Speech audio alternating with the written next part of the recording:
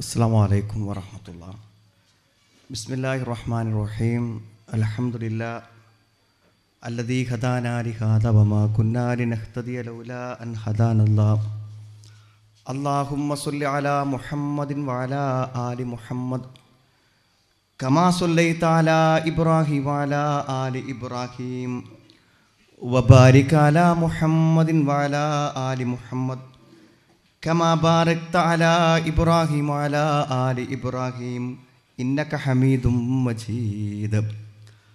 അമ്മാ ബഅദു ഫഇന്ന ഖൈറൽ കലാമി കലാമുല്ലാഹ് വഖൈറൽ ഹദീസി കിതാബുല്ലാഹ് വഖൈറൽ ഹദീ ഹദിയ്യു മുഹമ്മദിൻ സ്വല്ലല്ലാഹു അലൈഹി വസല്ലം വശർറൽ ഉമൂരി മുഹ്ദസാതുഹാ വകുല്ല മുഹ്ദസത്തിൻ ബിദ്അ വകുല്ല ബിദ്അത്തിൻ ളലാല.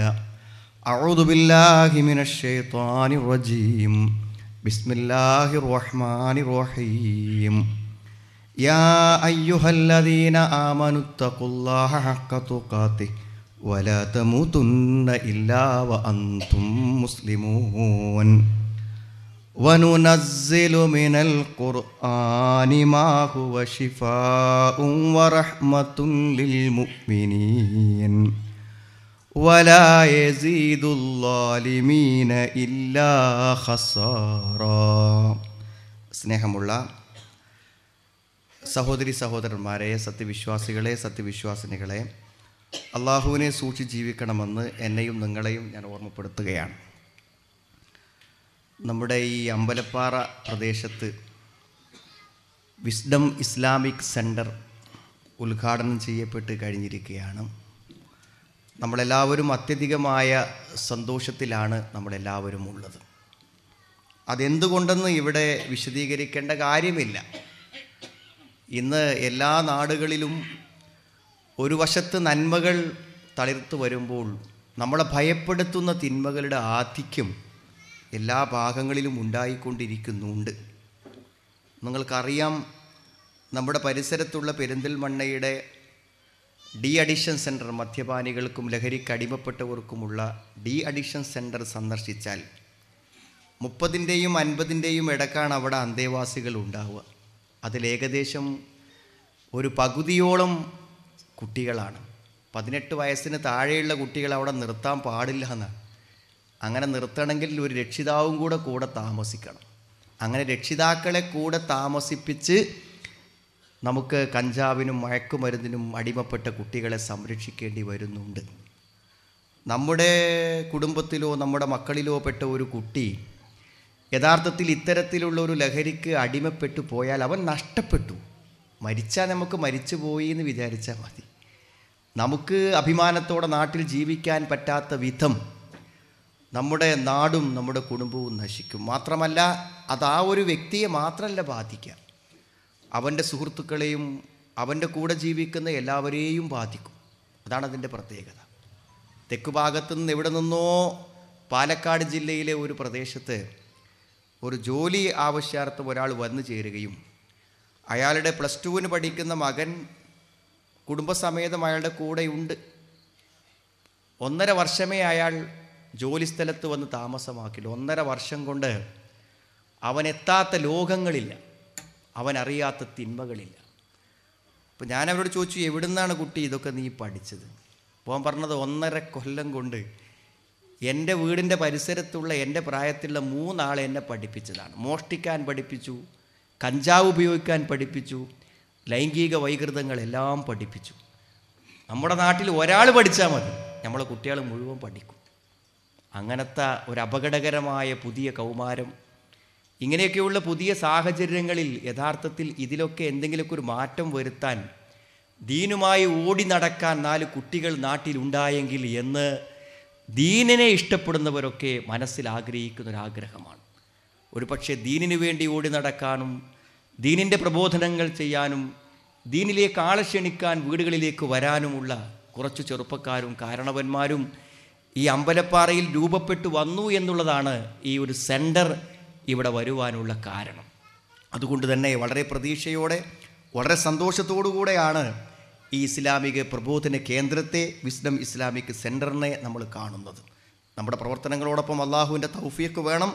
അള്ളാഹു ഇത് ദീനിൻ്റെ രംഗത്ത് നമ്മുടെ നാട്ടിൽ ഒരു മഹത്തായ വിപ്ലവവും ഒരു മലയോര പ്രദേശം ഗ്രാമപ്രദേശങ്ങൾ എന്ന നിലക്ക് സമ്പൂർണ്ണമായ ദീനീവൽക്കരണം ഇവിടെ സാധ്യമാകും. എല്ലാവരും എന്തൊക്കെ പേരിൽ വിഭാഗീയമായി നിൽക്കുന്നവരാണെങ്കിലും അവർക്കൊക്കെ നന്മയിൽ നല്ലതു ചെയ്താൽ അത് നല്ലതെന്ന് പറയാൻ മനസ്സുള്ളവരാണ് എല്ലാവരും. എന്തൊക്കെ വിഭാഗീയ നാട്ടിലുണ്ട്. ഇതിന് ഏറ്റവും വലിയ തെളിവാണ് കണ്ണൂർ വെച്ച് യുക്തിവാദികൾക്കെതിരെ നമ്മുടെ ഡയലോഗ് നടന്നപ്പോൾ ഫേസ്ബുക്കിലും എല്ലാ പ്രതികരണങ്ങളും എല്ലാ സംഘടനക്കാരും എല്ലാ വിഭാഗങ്ങളും ഒരുപക്ഷെ മറ്റു മതവിഭാഗങ്ങളിൽപ്പെട്ടവർ പോലും പ്രശംസിക്കുന്നതാണ് അവിടുത്തെ ഓരോ പ്രോഗ്രാം. അതൊക്കെ ഷെയർ ചെയ്യാണ്. ആയിരക്കണക്കിന് ആളുകൾ അത് മറ്റുള്ളവർക്ക് അയച്ചു കൊടുക്കുകയാണ്.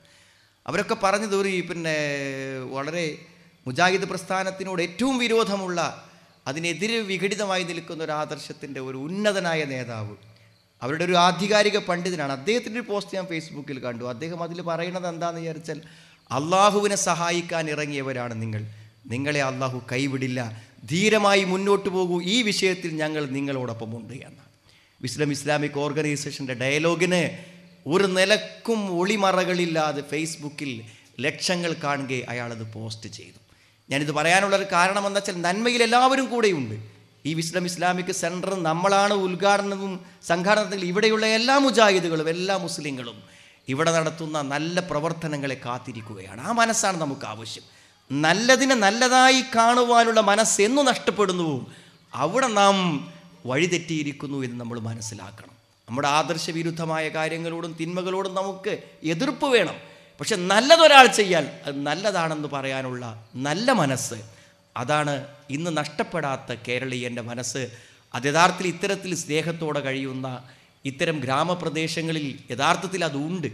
അതിൻ്റെ ഒരു പ്രതീക്ഷയോടുകൂടെ ഒരു ഐക്യത്തോടുകൂടെ ദീനീ രംഗത്ത് നമുക്ക് ഒരുമിച്ച് ചെയ്യാവുന്ന കാര്യങ്ങൾക്ക് ഈ ഇസ്ലാമിക് സെൻറ്റർ നേതൃത്വം നൽകട്ടെ എന്നാണ്. എൻ്റെ 2 സുഹൃത്തുക്കൾ അറബി ഭാഷ സ്ഥാപനങ്ങളിൽ നിന്ന് പഠിച്ച് ഇപ്പോൾ ജോലിയും ഉദ്യോഗവുമൊക്കെ ആയി നാട്ടിൽ തന്നെ നിൽക്കാൻ സാധിക്കുന്ന, നമ്മുടെ നേതൃത്വം നൽകാൻ പറ്റുന്ന പണ്ഡിത സുഹൃത്തുക്കൾ ഈ നാട്ടിലുണ്ട്. അതെല്ലാം കൂടെ ഒരുമിച്ച് കൂടുമ്പോൾ നല്ലൊരു പ്രതീക്ഷ ഇതിൻ്റെ ഉദ്ഘാടന വേളയിൽ നമ്മുടെ മുന്നിലുണ്ട്. അള്ളാഹു ഇത് ഒരു നല്ല പൂർത്തീകരണത്തിന് സഹായിക്കട്ടെ.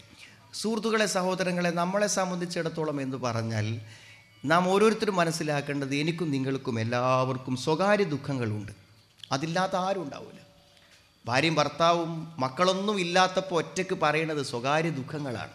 മക്കളെക്കുറിച്ചോ അല്ലെങ്കിൽ ആരോഗ്യാവസ്ഥകളെക്കുറിച്ചോ രോഗങ്ങളെക്കുറിച്ചൊക്കെ നമ്മൾ ഭാര്യയോട് പറയും, ഭാര്യ നമ്മളോട് പറയും. മക്കൾ കേൾക്കാതെ, മറ്റുള്ളവരറിയാതെ സ്വകാര്യ ദുഃഖങ്ങളുണ്ട് നമുക്ക്.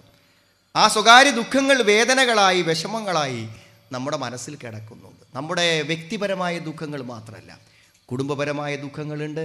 നമ്മുടെ കുടുംബത്തിലെ മറ്റുള്ളവർ അനുഭവിക്കുന്ന പ്രയാസങ്ങളിലും വേദനകളിലും നമുക്ക് പ്രയാസമുണ്ട്. അതുണ്ട്. അതോടൊപ്പം തന്നെ നാടിൻ്റെ പ്രയാസങ്ങളിലും പ്രതിസന്ധികളിലും നമ്മളെ സംബന്ധിച്ചിടത്തോളം ചില ഭയങ്ങളും ആശങ്കകളും ഒക്കെ ഉണ്ട്. നാട്ടിൻ്റെ ഭരണത്തെക്കുറിച്ചും ചുറ്റുപാടിനെക്കുറിച്ചും എല്ലാം നമുക്ക് പ്രയാസങ്ങളുണ്ട്. എന്നാൽ ഈ പ്രയാസങ്ങളും ബുദ്ധിമുട്ടുകളും ഒന്നും നമ്മളെ അലോസരപ്പെടുത്താതിരിക്കാനുള്ള കാരണം എന്താ അറിയുങ്ങൾ? അതാണ് നമ്മൾ മനസ്സിലാക്കേണ്ടത്. നമ്മുടെ ദീനാണ്. നമ്മൾ ഈ വെള്ളിയാഴ്ച ജുമാക്ക് പോവുക, ആഴ്ചക്കൊരു ലേണിംഗ് ക്ലാസ്സിന് പോവുക, എവിടെയെങ്കിലുമൊക്കെ ഒരു പ്രസംഗം ഉണ്ടാകുമ്പോൾ അതിനിങ്ങനെ ഇപ്പോൾ ഈ നാട്ടിൽ മാത്രമല്ല, പല സ്ഥലത്തുനിന്നും ആളുകൾ ഇവിടെ കുറച്ചൊക്കെ വന്നിട്ടുണ്ട്. അവരൊക്കെ ഇതിങ്ങനെ വൈകുന്നേരത്തൊക്കെ കേട്ടുപോയി രാത്രി കിടന്നുറങ്ങുമ്പോൾ എന്തോ ഒരു സമാധാനം, എന്തോ ഒരു സന്തോഷം. അപ്പോൾ നമുക്ക് നമ്മുടെ മനോവേദനകൾ അറിയാതെ, ദുഃഖങ്ങൾ അറിയാതെ, മനസ്സിൻ്റെ വിഷമങ്ങളുടെയും ആശങ്കയുടെയും കാർമേഘങ്ങൾ അറിയാതെ നമ്മുടെ മനസ്സിൽ എപ്പോഴും ഒരു നേരിയ വെളിച്ചം പകർന്നുകൊണ്ടാണ് ഈ ദീൻ നമ്മുടെ കൂടെയുള്ളത്. അതാണ് വിശുദ്ധ ഖുർആൻ ഏറ്റവും വലിയ പ്രത്യേകത. വനുനസ്സിലു മിനൽ ഖുർആനി മാ ഹുവ ശിഫാഅ്, വനുനസ്സിലു മിനൽ ഖുർആനി മാ ഹുവ ശിഫാഅ്. ശിഫയുണ്ട് ഈ ഖുർആൻ. ശിഫ എന്ന് പറഞ്ഞാൽ എന്താ സുഹൃത്തുക്കളെ? പ്രതികൂലമായ എല്ലാറ്റിനും എന്തൊക്കെ സംശയങ്ങളുണ്ടോ, എന്തൊക്കെ മാനസിക പ്രയാസങ്ങളുണ്ടോ, അതിനൊക്കെയുള്ള മരുന്ന് ഈ ഖുർആനിലുണ്ട്. ഒരു പേജ് ഓതിയാൽ കിട്ടും, ഒരു ചെറിയൊരു പ്രസംഗം കേട്ടാൽ കിട്ടും, ഒരു നേർവഴി കേട്ടാൽ കിട്ടും. അതൊക്കെ മനസ്സിക്കൊരു സമാധാനം. വറഹ്മത്തുൻ ലിൽ മുഅ്മിനീൻ, വറഹ്മത്തുൻ ലിൽ മുഅ്മിനീൻ. സത്യവിശ്വാസികൾക്ക് റഹ്മത്താണ് ഈ ഖുർആൻ. സത്യവിശ്വാസികൾക്ക് റഹ്മത്താണ് ഈ ഖുർആൻ. ഖുർആനിൻ്റെ പരിസരത്ത് നിൽക്കുമ്പോൾ ആ ഒരു കുളിർ, ആ ഒരു സന്തോഷം, ആ ഒരു ആഹ്ലാദം നമ്മൾ അനുഭവിക്കുമെന്നാണ്. അതുകൊണ്ട് വിശുദ്ധ ഖുർആനുമായുള്ള ഒരു ഹൃദയബന്ധം, അത് സ്ഥാപിച്ചെടുക്കുകയാണ് നമ്മുടെ യഥാർത്ഥമുള്ള പരിഹാരം. അപ്പോൾ ഖുർആനിലൂടെ തന്നെ നമ്മളിങ്ങനെ നിന്നിട്ട് പോയി നോക്കിയാൽ ഈ ഒരു സമാധാനം എങ്ങനെ കിട്ടുന്നു നമുക്ക് മനസ്സിലാക്കാൻ പറ്റും. യഥാർത്ഥത്തിൽ വിശുദ്ധ ഖുർആനുമായുള്ള ഒരു ഹൃദയബന്ധം നമ്മളിൽ ഉണ്ടായിത്തീരണം. ഈ ഒരു സെൻറ്ററിൻ്റെ ലക്ഷ്യമാണത്. അതാണ് യഥാർത്ഥത്തിൽ ഈ ഒരു കുറഞ്ഞ സമയം കൊണ്ട് നിർവഹിക്കാൻ ഞാൻ ആഗ്രഹിക്കുന്നു, ഞാൻ ഇഷ്ടപ്പെടുന്നു. ഇവിടെ ഖുർആനിൻ്റെ ഒരു ആയത്ത് ബോർഡിൽ എഴുതുമ്പോഴേക്കും ഒരു പക്ഷേ അത് കേൾക്കാനും അറിയാനും വേണ്ടി ഇതിൻ്റെ പരിസരത്തുള്ളവരെല്ലാം മറന്ന് കണ്ണ് മിടിച്ച് ആ ബോർഡിൻ്റെ മുന്നിൽ ഇരിക്കാനുള്ളൊരു മനസ്സ് നമുക്ക് ഖുർആനിനോട് നമുക്ക് എന്തിനാണ് ഒരു അലർജിൻ്റെ ആവശ്യമില്ല. അത് എങ്ങനെ നമുക്കത് സാധ്യമാകുന്നു എന്നതിനെക്കുറിച്ചാണ് നമ്മൾ മനസ്സിലാക്കേണ്ടത്. പലപ്പോഴും ആളുകൾ വിശുദ്ധ ഖുർആൻ നമുക്ക് നൽകുന്ന സമാധാന സന്തോഷം എങ്ങനെയെന്ന് മനസ്സിലാക്കുന്നിടത്ത് പലപ്പോഴും നമുക്ക് പറ്റിയിട്ടില്ല. നമ്മളെപ്പോഴും കേൾക്കുന്ന ആളുകളാണ്, നല്ല വിവരമുള്ള ആളുകളാണ്, അറിവുള്ള ആളുകളാണ്. പക്ഷേ ആ അറിവൊന്നും പലപ്പോഴും എന്തില്ല, നമുക്ക് ഇതിനെങ്ങനെ ഗുണപ്പെടുന്നു എന്ന് പലപ്പോഴും നമ്മൾ മനസ്സിലാക്കാറില്ല.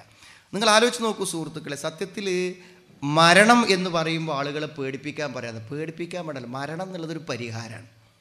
മരണം ശരിക്കൊരു പരിഹാരമാണ്. ആർക്കാണ് പരിഹാരം എന്ന് വെച്ചാൽ ആത്മഹത്യ ചെയ്യുന്നവനല്ല മരണം പരിഹാരം. ആത്മഹത്യ ചെയ്യുന്നവന് മരണം ഒരിക്കലും പരിഹാരമല്ല. ഏറ്റവും വലിയ പ്രശ്നമാണ് ആത്മഹത്യ അവൻ്റെ ജീവിതത്തിൽ ഉണ്ടാക്കുന്നത്. മരണം പരിഹാരമാണെന്ന് പറയാൻ കാരണം ഏതൊരു വല്ലാത്തൊരു വേദന വരുമ്പോൾ എന്താ മനസ്സ് പറയാറ്? നിങ്ങൾ യാ ലൈതനീ മിത്തു ഖബ്ല ഹാദാ വകുന്തു നസിയം മൻസിയാ, യാ ലൈതനീ മിത്തു ഖബ്ല ഹാദാ വകുന്തു നസിയം മൻസിയാ. യാ ലൈതനീ, ഇതിനു മുമ്പ് ഞാൻ മരണപ്പെട്ടു പോയിരുന്നെങ്കിൽ, ഞാൻ ഇല്ലായിരുന്നുവെങ്കിൽ. വലിയ വേദനകളും വിഷമങ്ങളും വരുമ്പോൾ നമ്മൾ ആഗ്രഹിച്ചു പോകും, ഈ ബുദ്ധിമുട്ട് വരുന്നതിന് മുന്നേ എൻ്റെ ജീവിതം കഴിഞ്ഞു പോയിരുന്നെങ്കിൽ എന്ന്. വിഷമങ്ങളും ബുദ്ധിമുട്ടുകളും വേദനകളും നമുക്ക് വരുമ്പോൾ ജീവിച്ചിരുന്നിരുന്നില്ലെങ്കിൽ എന്നൊരു പക്ഷേ മനസ്സാഗ്രഹിച്ചു പോകും. അത്ര വലിയ ദുരിതങ്ങളും ബുദ്ധിമുട്ടുകളും നമ്മുടെ ജീവിതത്തിൽ പലപ്പോഴും നമുക്ക് വന്നു ചേരും. വിശുദ്ധ ഖുർആൻ വായിക്കുമ്പോൾ നമ്മൾ കാണുന്ന മരണം എന്താ പറയുക? പരിഹാരമാണ്. അതെങ്ങനെ മരണം പരിഹാരമാകുന്നത്? വിശുദ്ധ ഖുർആൻ എവിടെയെല്ലാം മരണത്തെക്കുറിച്ച് പറഞ്ഞിട്ടുണ്ട്, അത് പേടിപ്പിക്കാനല്ല. പേടിപ്പിക്കുക എന്ന് പറഞ്ഞാൽ മരിക്കുമ്പോൾ ഉണ്ടാകുന്ന കബർക്ക് ഇറക്കി വെക്കണവും മരിക്കുമ്പോൾ ഉണ്ടാകുന്ന വേദനകളെയും കുറിച്ച് ഭയപ്പെടുത്തുകയല്ല ഖുർആൻ ചെയ്യുന്നത്. മറിച്ച് മരണത്തിന് വേണ്ടി ഒരുങ്ങി മരണമെന്ന വലിയ ആ ഒരു പരിഹാരത്തിലൂടെ ജീവിതത്തിൻ്റെ ഏറ്റവും സുരക്ഷിതമായ ഒരു സ്ഥലത്തേക്ക് എത്തിപ്പെടാൻ ശ്രമിക്കണമെന്നാണ് മരണത്തെക്കുറിച്ച് പറയണത്. അതിനുവേണ്ടിയാണ് മരണത്തെ ഖുർആൻ പറഞ്ഞത്. കല്ലാ ബൽ തുഹിബ്ബൂനൽ ആജില വതദറൂനൽ ആഖിറ വുജൂഹുൻ യൗമഇദിൻ നാളിറ ഇലാ റബ്ബിഹാ നാളിറ. കല്ലാ ബൽ തുഹിബ്ബൂനൽ ആജില വതദറൂനൽ ആഖിറ. അത് പറയാനാണ് മരണത്തെക്കുറിച്ച് പറഞ്ഞത്. കല്ലാ ബൽ തുഹിബ്ബൂനൽ ആജില, ഇഹലോകത്തെ നിങ്ങൾ ഇഷ്ടപ്പെടുന്നു എന്നാണ്. സുഹൃത്തുക്കളെ, വിശ്രമമില്ലാത്ത ഓട്ടത്തിലാണ് മനുഷ്യൻ, മറന്നുപോയിരിക്കുകയാണ് മരണത്തെ മറക്കാനാണ് എല്ലാവർക്കും ഇഷ്ടം. എപ്പോഴെങ്കിലും നമുക്കൊരു ധൈര്യം കിട്ടുമോ മനസ്സിൽ നമ്മുടെ സ്വന്തം ഭാര്യയോട് അല്ലെങ്കിൽ ഭാര്യയ്ക്ക് ഭർത്താവിനോടൊന്ന് പറയാൻ, ഞാൻ മരിച്ചാൽ ഈ കുട്ടികളൊക്കെ ഒന്ന് നേരെ നോക്കണേ എന്ന്? വളരെ സിമ്പിളായൊരു വാചകം, പക്ഷെ പറയാൻ കഴിയില്ല നമ്മൾ. ഞാൻ മരിച്ചാൽ എൻ്റെ കുട്ടികളൊക്കെ നീ നേരെ നോക്കണേ എന്ന് പറയണമെങ്കിൽ തന്നെ മനസ്സിനെന്ത് കരുത്തുവാണെന്നറിയാം. ഒന്ന്, ഞാൻ മരിക്കുമെന്ന് ഞാൻ വിശ്വസിക്കണം, ഞാൻ ഉറപ്പിക്കണം, ഞാനത് സങ്കല്പിക്കണം. ആർക്കത് പറ്റുക? പിന്നെ ഞാൻ മരിച്ചു കഴിഞ്ഞാൽ എന്താകുമെന്ന ചോദ്യത്തെ എൻ്റെ ഭാര്യയ്ക്ക് ഉൾക്കൊള്ളാൻ പറ്റണം. അപ്പോഴല്ലേ ചോദിക്കാൻ പറ്റുള്ളൂ. അത്രമേൽ ഭയമാണ് മരണത്തെ. സത്യത്തിൽ അള്ളാഹു പറയുന്നത് ഇഹലോകത്തോടുള്ള ഇഷ്ടമാണ് നിങ്ങൾ മരണത്തെ മറന്നു പോകാൻ കാരണം. മരണത്തെ അങ്ങനെ മറക്കാൻ പാടില്ല. കാരണം മരണം എന്നത് ഏറ്റവും സുരക്ഷിതമായ ഒരു സ്ഥാനത്തേക്ക് നമുക്ക് എത്താനുള്ളൊരു വഴിയാണ്. കല്ലാ ബൽ തുഹിബ്ബൂനൽ ആജില വതദറൂനൽ ആഖിറ. ഇഹലോകത്തെ നിങ്ങൾ ഇഷ്ടപ്പെടുന്നു, പരലോകത്തെ നിങ്ങൾ ഉപേക്ഷിക്കുകയും ചെയ്യുന്നു. പക്ഷേ ഇഹലോകത്തെ ഇഷ്ടപ്പെട്ട് പരലോകത്തെ അവഗണിച്ച് പരലോകത്തെ മറന്ന് അങ്ങനെ നിങ്ങൾക്ക് പോകാൻ പറ്റൂല. എന്താ അറിയോ? നിങ്ങൾ എത്ര ആഗ്രഹിച്ചില്ലെങ്കിലും ഇഷ്ടപ്പെട്ടില്ലെങ്കിലും നിങ്ങൾക്ക് ആ മരണത്തെ സ്വീകരിച്ചേ പറ്റൂ.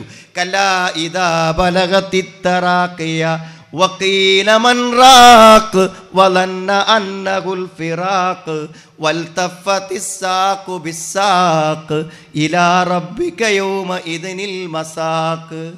കല്ലാ ഇദാ ബലഗതിത്തറാഖിയ, മരണം തൊണ്ടക്കുഴിയിലെത്തിക്കഴിഞ്ഞാൽ മരണത്തിന് വേണ്ടി നമ്മൾ ആരും ഒരുങ്ങണ്ട. അവസാന നിമിഷങ്ങളിൽ ശരീരത്തിൽ നിന്നും ആത്മാവ് വിട്ടുപോകുന്നൊരു സമയമാകുമ്പോഴാണ് നാം മരണത്തിൻ്റെ മുന്നിലാണെന്ന് മനസ്സിലാകുക. ആ സമയത്താണ്. അപ്പം മാത്രമേ മനുഷ്യൻ മരണത്തിൻ്റെ രക്ഷയെക്കുറിച്ച്, ആ സമയത്ത് മാത്രം മരണത്തിൻ്റെ രക്ഷയെക്കുറിച്ച് ആലോചിക്കുന്ന ആളുകളുണ്ട്. വക്കീല മൻ റാക്ക്, ആരുണ്ട് എനിക്കൊന്ന് മന്ത്രിച്ചു തരാൻ എന്നാണ്. അതായത് അപ്പം വന്ന പ്രതിസന്ധിക്ക് അപ്പം വല്ല പരിഹാരം ഉണ്ടെന്നാണ് ചോദിക്കുക. എന്തിനാ കൂടാതെ പറഞ്ഞാൽ അപ്പം പരിഹരിക്കാൻ പറ്റുന്നതല്ല മരണത്തിൻ്റെ പ്രശ്നം. എന്താണ്? നേരത്തെ ഒരുങ്ങണം. അത് പറയാനാ മരണത്തെ പറ്റി പറഞ്ഞത്. മരണത്തെക്കുറിച്ച് ഓർക്കാത്തവരും ചിന്തിക്കാത്തവരും പ്രതീക്ഷിക്കാത്തവരും മരണം തൊണ്ടക്കുഴിയിലെത്തി മരിക്കുന്നു എന്ന് വലന്ന അന്നഹുൽ ഫിറാഖ്, ഞാൻ പോകാണ് എന്ന് ഉറപ്പാകുമ്പോൾ ഇനി എന്ത് ചെയ്യുമെന്ന് ചോദിക്കുമെന്നാണ്. അതിനാ പടച്ചോൻ മരണത്തെക്കുറിച്ച് പറഞ്ഞത്. മരണത്തെക്കുറിച്ച് പേടിച്ച് ഉറങ്ങാതിരിക്കാനല്ല. ഇന്ന് അങ്ങനെ ഉണ്ട്. ഒരു 10, 60, 70 വയസ്സ് കഴിഞ്ഞ് എത്രയോ ആളുകൾ നമ്മളിതൊക്കെ വരലുണ്ട്. പേടിച്ചിട്ട് രാത്രി ഉണരുക, എന്തെങ്കിലും ചെറിയൊരു വേദന വന്നാൽ, അസ്വസ്ഥത വന്നാൽ, ചെറിയൊരു ശ്വാസതടസ്സം വന്നാൽ മരിക്കുമെന്ന് പേടിച്ചിട്ട് ഉറങ്ങാതിരിക്കുക, കണ്ണ് ചിമ്മാതിരിക്കുക. അങ്ങനെ പേടിപ്പിക്കുന്നില്ല മരണത്തെക്കുറിച്ച്. മരണത്തെക്കുറിച്ച് പറയുന്നത് ഇഹലോകത്തെക്കുറിച്ച് ചിന്തിച്ചും ആലോചിച്ചും ഇഷ്ടപ്പെട്ടും മറന്നു പോകല്ലേ. മരണം ഉറപ്പാകുന്ന സമയത്ത് വക്കീല മൻ റാഖ്, ആരുണ്ട് എനിക്കൊന്ന് മന്ത്രിക്കാൻ എന്ന് അപ്പോൾ ചോദിച്ചിട്ട് എന്തു കാര്യം? വക്കീല മൻ റാഖ് വലന്ന അന്നഹുൽ ഫിറാഖ് വൽതഫത്തിസ് സാഖു ബിസ്സാഖ് ഇലാ റബ്ബിക യൗമഇദിനിൽ മസാഖ്. ആ നിമിഷം മുതൽ മരണത്തിൻ്റെ പ്രക്രിയകൾ തുടർന്നുകൊണ്ടിരിക്കും. കാലുകൾ പരസ്പരം കൂട്ടിപ്പിണയും, ആത്മാവ് വിട്ടകന്നു പോകും. ഇലാ റബ്ബിക യൗമഇദിനിൽ മസാഖ്, റബ്ബിങ്കിലേക്ക് അങ്ങോട്ട് പോകും. അപ്പം ചിന്ത ആലോചിക്കാനോ ഒരുങ്ങാനോ ചിന്തിക്കാനോ നിനക്ക് സമയം തരില്ല. കാലുകൾ കൂട്ടിപ്പിണഞ്ഞ് രക്ഷിതാവിലേക്ക് നിന്നെ കൊണ്ടുപോകപ്പെടുമെന്നാണ്. അതിനാ പറഞ്ഞത് വലഖദ് ഖലഖനൽ ഇൻസാന വനഅലമു മാ തുവസ്വിസു ബിഹി നഫ്സു വനഹ്നു അഖ്റബു ഇലൈഹി മിൻ ഹബ്ലിൽ വരീദ് ഇദ് യതലക്കൽ മുതലഖിയാനി അനിൽ യമീനി വഅനിശ് ശിമാലി ഖഈദ് മാ യൽഫിദു മിൻ ഖൗലിൻ ഇല്ലാ ലദൈഹി റഖീബുൻ അതീദ്. അള്ളാഹു നമ്മളെ സൃഷ്ടിച്ചതും നമ്മുടെ എല്ലാ മനസ്സിലുള്ളത് അറിയുന്നതും നമ്മുടെ ഓരോ ഉച്ചരിക്കുന്ന വാക്കുകളും സംസാരങ്ങളും ഒക്കെ അള്ളാഹ് അറിയും. അതൊക്കെ എഴുതി രേഖപ്പെടുത്തിക്കൊണ്ടിരിക്കുന്നു എന്നാണ്. എന്നിട്ട് എന്താ പറഞ്ഞത്? അത് കഴിഞ്ഞിട്ടാണ് അള്ളാഹു മരണത്തെക്കുറിച്ച് പറയുന്നത്. മരണം നിന്റെ മുന്നിൽ എത്തിക്കഴിഞ്ഞാൽ മാ കുന്ത മിൻഹു തഹീദ്, മാ കുന്ത മിൻഹു തഹീദ്. ഇപ്പം ആലോചിക്കണം, ഞാൻ പറയുന്ന ഓരോ വാക്കും രേഖയിലുണ്ടെന്ന് നീ ഇപ്പോൾ അറിയണം. നീ അറിയണം, നിന്റെ മനസ്സിലുള്ള ഓരോ കാര്യങ്ങളും അള്ളാഹു അറിഞ്ഞുകൊണ്ടിരിക്കുന്നു എന്ന് നീ അറിയണം. നിന്റെ എല്ലാ രഹസ്യങ്ങളും രേഖപ്പെട്ടു കഴിഞ്ഞിരിക്കുന്നു എന്ന് നീ അറിയണം. വലഖദ് ഖലഖനൽ ഇൻസാൻ വനഅലമു മാ തുവസ്വിസു ബിഹി നഫ്സു വനഹ്നു അഖ്റബു ഇലൈഹി മിൻ ഹബ്ലിൽ വരീദ്. നാമാണ് മനുഷ്യനെ സൃഷ്ടിച്ചത്. വനഅലമു മാ തുവസ്വിസു ബിഹി നഫ്സു, അവൻ്റെ മനസ്സു മന്ത്രിക്കുന്നത് നാം അറിയും. വനഹ്നു നഅലമു മാ തുവസ്വിസു ബിഹി നഫ്സു വനഹ്നു അഖ്റബു ഇലൈഹി മിൻ ഹബ്ലിൽ വരീദ്. അവൻ്റെ ജീവനാഡിയേക്കാൾ അവൻ്റെ കാര്യങ്ങൾ അറിഞ്ഞും നിരീക്ഷിച്ചും അവനോടൊപ്പം അവൻ്റെ തൊട്ടടുത്ത് സമീപത്ത് ഞാനുണ്ട്. വലഖദ് ഖലഖനൽ ഇൻസാന വനഅലമു മാ തുവസ്വിസു ബിഹി നഫ്സു വനഹ്നു അഖ്റബു ഇലൈഹി മിൻ ഹബ്ലിൽ വരീദ് ഇദ് യതലക്കൽ മുതലഖിയാനി അനിൽ യമീനി വഅനിശ് ശിമാലി ഖഈദ്.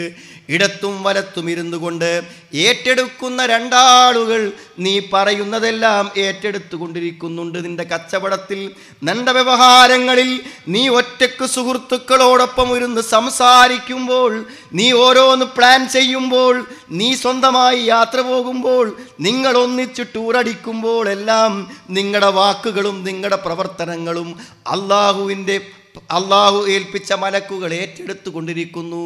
ഇത് യതലക്കൽ മുതലഖിയാനി അനിൽ യമീനി വഅനിശ് ശിമാലി ഖഈദ് മാ യൽഫിദു മിൻ ഖൗലിൻ ഇല്ലാ ലദൈഹി റഖീബുൻ അതീദ് വജാഅത് സക്റത്തുൽ മൗതി ബിൽ ഹഖ്.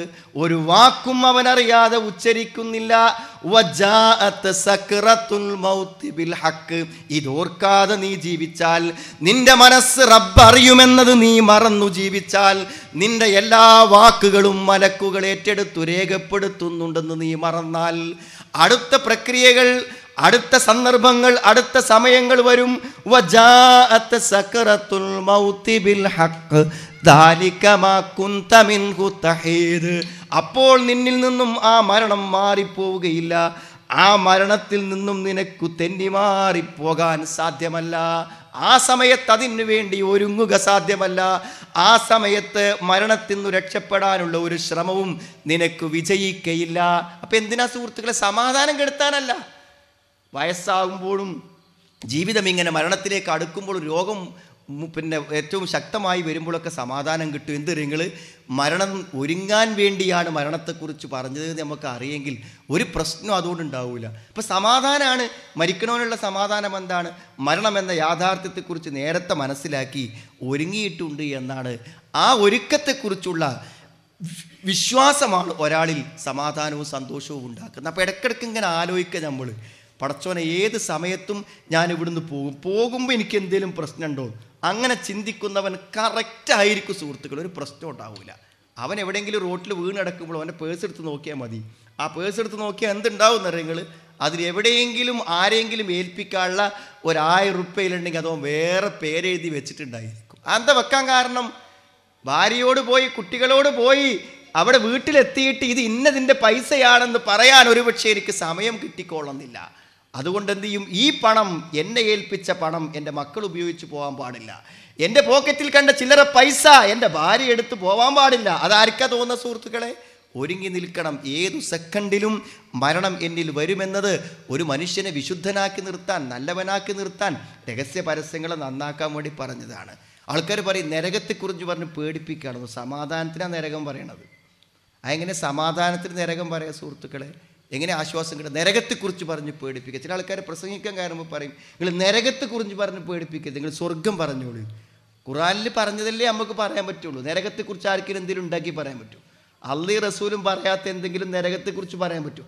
അള്ളാഹും റസൂലും പറഞ്ഞത് പറയാൻ എന്തേ മടി? നരകത്തെക്കുറിച്ചുള്ള 1-2 സ്ഥലത്തുള്ള ആയത്തിങ്ങനെ ഓതിയൊക്കെ സുഹൃത്തുക്കളെ. എന്തിനാ നരകത്തെക്കുറിച്ച് അള്ളാഹ് പറഞ്ഞത്? ഖുദൂഹു ഫഗുല്ലൂഹു സുമ്മൽ ജഹീമ സല്ലൂഹു സുമ്മ ഫീ സിൽസിലത്തിൻ ദർഉഹാ 70 ദിറാഅൻ ഫസ്ലുകൂ. നരകത്തെക്കുറിച്ച് ഏറ്റവും ഭയാനകമായി പറയുന്ന ഒരു സ്ഥലമാണ് ഖുർആനിലിത്. ഖുദൂഹു ഫഗുല്ലൂഹു, അവനെ പിടിച്ചു കെട്ടൂ, അവനെ ബന്ധിക്കൂ. തുമ്മൽ ജഹീമ സല്ലൂഹ്, എന്നിട്ട് അവനെ നരകത്തിലേക്ക് പ്രവേശിപ്പിക്കൂ. തുമ്മ ഫീ സിൽസിലത്തിൻ ദർഉഹാ 70 ദിറാഅൻ ഫസ്ലുകൂഹ്, എന്നിട്ട് 70 മുഴം നീളമുള്ള ചെങ്ങല കൊണ്ട് അവനെ ബന്ധിച്ചു കെട്ടുക. അവനെക്കാളും വലിപ്പമുള്ള, അവനെ മൂടിക്കളയുന്ന ചെങ്ങല കൊണ്ട് വരിഞ്ഞുകെട്ടി അവനെ നരകത്തിലേക്ക് വലിച്ചെറിയുക. എന്തിനാണ് ഇത്രയും ഭീകരമായ നരകത്തെക്കുറിച്ച് പറഞ്ഞത്? ഇന്നഹു കാന ലാ യുഅ്മിനു ബില്ലാഹിൽ അലീം, അതേ ഉന്നതനായ അല്ലാഹുവിനെ കുറിച്ച് അവൻ വിശ്വസിച്ചിരുന്നില്ല. ആരാണ് ഈ ചെങ്ങലകളിൽ കൂട്ടിപ്പിടഞ്ഞു കിടക്കുന്നത്?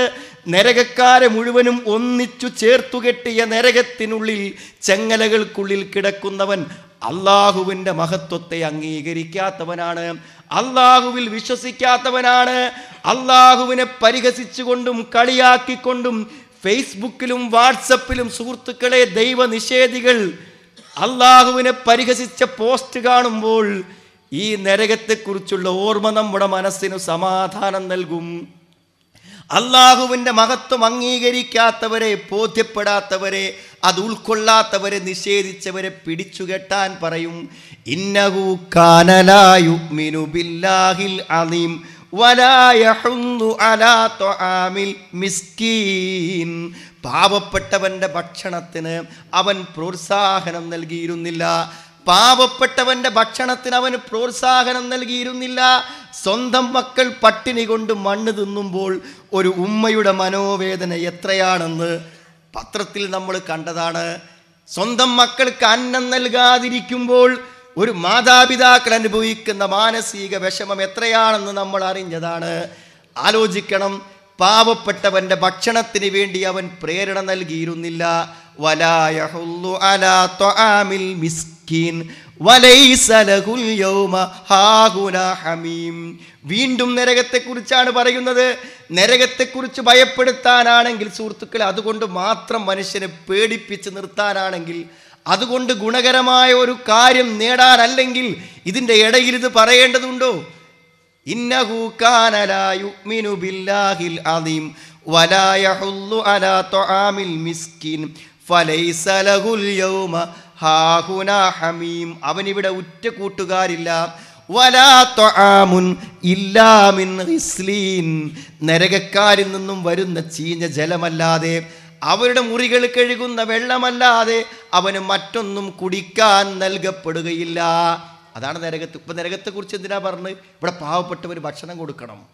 നരകത്തെക്കുറിച്ച് ഓർത്തിട്ട് എൻ്റെ അയൽപക്കത്തോ എൻ്റെ നാട്ടിലോ ആരെങ്കിലൊക്കെ ഇത്രയും ആയിരങ്ങളും ലക്ഷങ്ങളും കോടികളും കയ്യിൽ വെച്ച് ഞാൻ ഇരുന്നാൽ സ്വാഭാവികമായും നാളെ ഈ പട്ടിണി കിടക്കണവനൊരു മറുപടി ഞാൻ പറയേണ്ടി വരില്ലേ എന്ന് സുഹൃത്തുക്കളെ മനസ്സിൽ ചിന്തിക്കാൻ വേണ്ടിയാണ് ഇത് പറയണത്.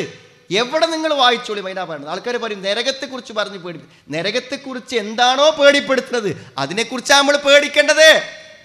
നാട്ടിൽ ഒരാൾ കഷ്ടപ്പെട്ട് പട്ടിണി കിടന്നു മരിച്ചാൽ നാളെ അതെനിക്ക് നരകത്തിന് കാരണമാകും എന്ന് മനസ്സിലാക്കാനാണിത് പറഞ്ഞിരുന്നത്. ഇന്ന ജഹന്നമ കാനത് മിർസാദ ലിത്താഗീന മആബ ലാബിതീന ഫീഹാ അഹ്കാബ ലാ യദൂഖൂന ഫീഹാ ബർദൻ വലാ ശറാബ ഇല്ലാ ഹമീമൻ വഗസ്സാഖ ജസാഅൻ ബിഫാഖ ഇന്നഹും കാനൂ ലാ യർജൂന ഹിസാബ. ഇന്ന ജഹന്നമ കാനത് മിർസാദ. തീർച്ചയായും നരകം അതിൻ്റെ പതിസ്ഥാനത്തുണ്ട്. ഇന്ന ജഹന്നമ കാനത് മിർസാദ ലിത്താഗീന മആബ. അതിരുവിട്ടു പോകുന്നവർക്കൊരു കേന്ദ്രമായിക്കൊണ്ട്, അഭയകേന്ദ്രമായിക്കൊണ്ട് നരകമുണ്ട്. ഇതൊക്കെ പറഞ്ഞിട്ട് അള്ളാഹു എന്താ പറഞ്ഞത്? ഫദൂഖു ഫലൻ നസീദക്കും ഇല്ലാതാബ. അനുഭവിച്ചുകൊള്ളൂ, ശിക്ഷയല്ലാതെ ഒന്നും വർദ്ധിപ്പിച്ചു തരാനില്ലാതാണ്. എന്നിട്ടും പറഞ്ഞെന്തേ? ഇന്നഹും കാനൂ ലാ യർജൂന ഹിസാബ വകദ്ദബൂ ബിആയാതിനാ കിദ്ദാബ. ഈ ഒരു വിചാരണയെ അവർ പ്രതീക്ഷിച്ചിരുന്നില്ല. ഇതിനെയൊക്കെ വ്യാജമാക്കി തള്ളിക്കളഞ്ഞവരാകുന്നു അവർ എന്നാണ്. അപ്പോൾ സുഹൃത്തുക്കളെ, ജീവിതത്തിൽ ഒരു വിശുദ്ധിയും ധാർമ്മിക ബോധവും മാറ്റവും ഉണ്ടാവാനാണ് അള്ളാഹു നരകത്തെക്കുറിച്ച് പറയുന്നത്. ഒരു പക്ഷേ നരകത്തെക്കുറിച്ച് വായിക്കുമ്പോഴും ഓതുമ്പോഴും നമ്മളെ ഏറ്റവും അധികം ഭയപ്പെടുത്തുന്ന ഏറ്റവും ചെറിയൊരു സൂറത്താണ്. അത് ഓതി വെക്കുന്നാൽ വൈലുൽ ലികുല്ലി ഹുമസത്തിൽ ലുമസ അല്ലദീ ജമഅ മാലൻ വഅദ്ദദ യഹ്സബു അന്ന മാലഹു അഖ്ലദ കല്ലാ ലയുംബദന്ന ഫിൽ ഹുതമ വമാ അദ്റാക മൽ ഹുതമ നാറുല്ലാഹിൽ മുഖദ അല്ലതീ തത്തലിഉ അലൽ അഫ്ഇദ ഇന്നഹാ അലൈഹിം മുഅ്സദ ഫീ അമദിൻ മുമദ്ദദ. നരകത്തിൻ്റെ ഭയാനകത ബോധ്യപ്പെടുമ്പോൾ നമ്മൾ ഓരോരുത്തരും ബാധിക്കുന്ന സൂറത്താണത്. രണ്ട് വാക്കേ തുടക്കത്തിൽ പറഞ്ഞുള്ളൂ, എന്നിട്ടാ നരകം പറഞ്ഞ അല്ല. വൈലുൽ ലികുല്ലി ഹുമസത്തിൽ ലുമസ. കുത്തിപ്പറയുന്നവർക്കും കുറവാക്കി പറയുന്നവർക്കും നാശം. ഏതൊരുത്തൻ്റെ മനസ്സിന് നമ്മുടെ വാക്കുകൾ വേദനയുണ്ടാക്കിയോ, അത് സാന്നിധ്യത്തിലാണെങ്കിലും അസാന്നിധ്യത്തിലാണെങ്കിലും, ഒരാളുടെ അഭിമാനത്തെ നമ്മൾ അവഹേളിച്ചാൽ, ഒരാളുടെ മനസ്സിനെ നാം നോവിച്ചാൽ, അത് അമ്മായിമ്മ മരുമകളോടായാലും മുതലാളി തൊഴിലാളിയോടായാലും, ഏറ്റവും ഉന്നതനായൊരു ഉദ്യോഗസ്ഥൻ കീഴുദ്യോഗസ്ഥനായിരുന്നാലും ബൂട്ടിൻ്റെ ആണി കൊണ്ട് ചവിട്ടുന്ന പോലെ അവൻ്റെ മനസ്സിനെ നോവിച്ചാൽ, ആ നോവിന് പ്രതികാരം ചെയ്യാൻ ആ ദുർബലനു കഴിയില്ലെന്ന് വന്നിരുന്നാലും വൈലുൻ ലികുല്ലി ഹുമസത്തിൽ ലുമസ അല്ലദീ ജമഅ മാലൻ വഅദ്ദദ യഹ്സബു അന്ന മാലഹു അഖ്ലദ കല്ലാ ലയുംബദന്ന ഫിൽ ഹുതമ. ഹുതമ എന്ന നരകത്തിൽ എറിയപ്പെടുക തന്നെ ചെയ്യും. നാറുല്ലാഹിൽ മുഖദ. കത്തിക്കപ്പെടുന്ന അല്ലാഹുവിൻ്റെ തീ. കത്തിക്കപ്പെടുന്ന അല്ലാഹുവിൻ്റെ തീ. അല്ലതീ തത്തലിഉ അലൽ അഫ്ഇദ. അതിൻ്റെ തീജ്വാലകൾ ശരീരത്തിൽ മാത്രം ഒതുങ്ങി നിൽക്കുന്നില്ല, ഹൃദയത്തിലേക്ക് ആളിപ്പടരുന്ന അഗ്നിജ്വാലകളാണ് ആ നരകത്തിനുള്ളത്. അലൈഹിം നാറും മുഅ്സദ. അടച്ചുപൂട്ടപ്പെട്ടതാണ് അതിൻ്റെ ചൂട്. പുറത്തേക്ക് പോകാൻ പറ്റാത്ത വിധം ബന്ധിതരാണ് നരകക്കാർ. പുറത്തേക്ക് പോകാത്ത വിധം അടച്ചുപൂട്ടപ്പെട്ടതാണ് അതിൻ്റെ ചൂട്. എന്തിനതൊക്കെ പറഞ്ഞ സുഹൃത്തുക്കളെ? കുത്തി പറയരുത്, കുറവാക്കി പറയരുത്. വേറൊരുത്തനെ പരിഹസിക്കരുത്, വേറൊരുത്തൻ്റെ മനസ്സിനെ നോവിക്കരുത്. അതിനാ നരകം പറയണത്.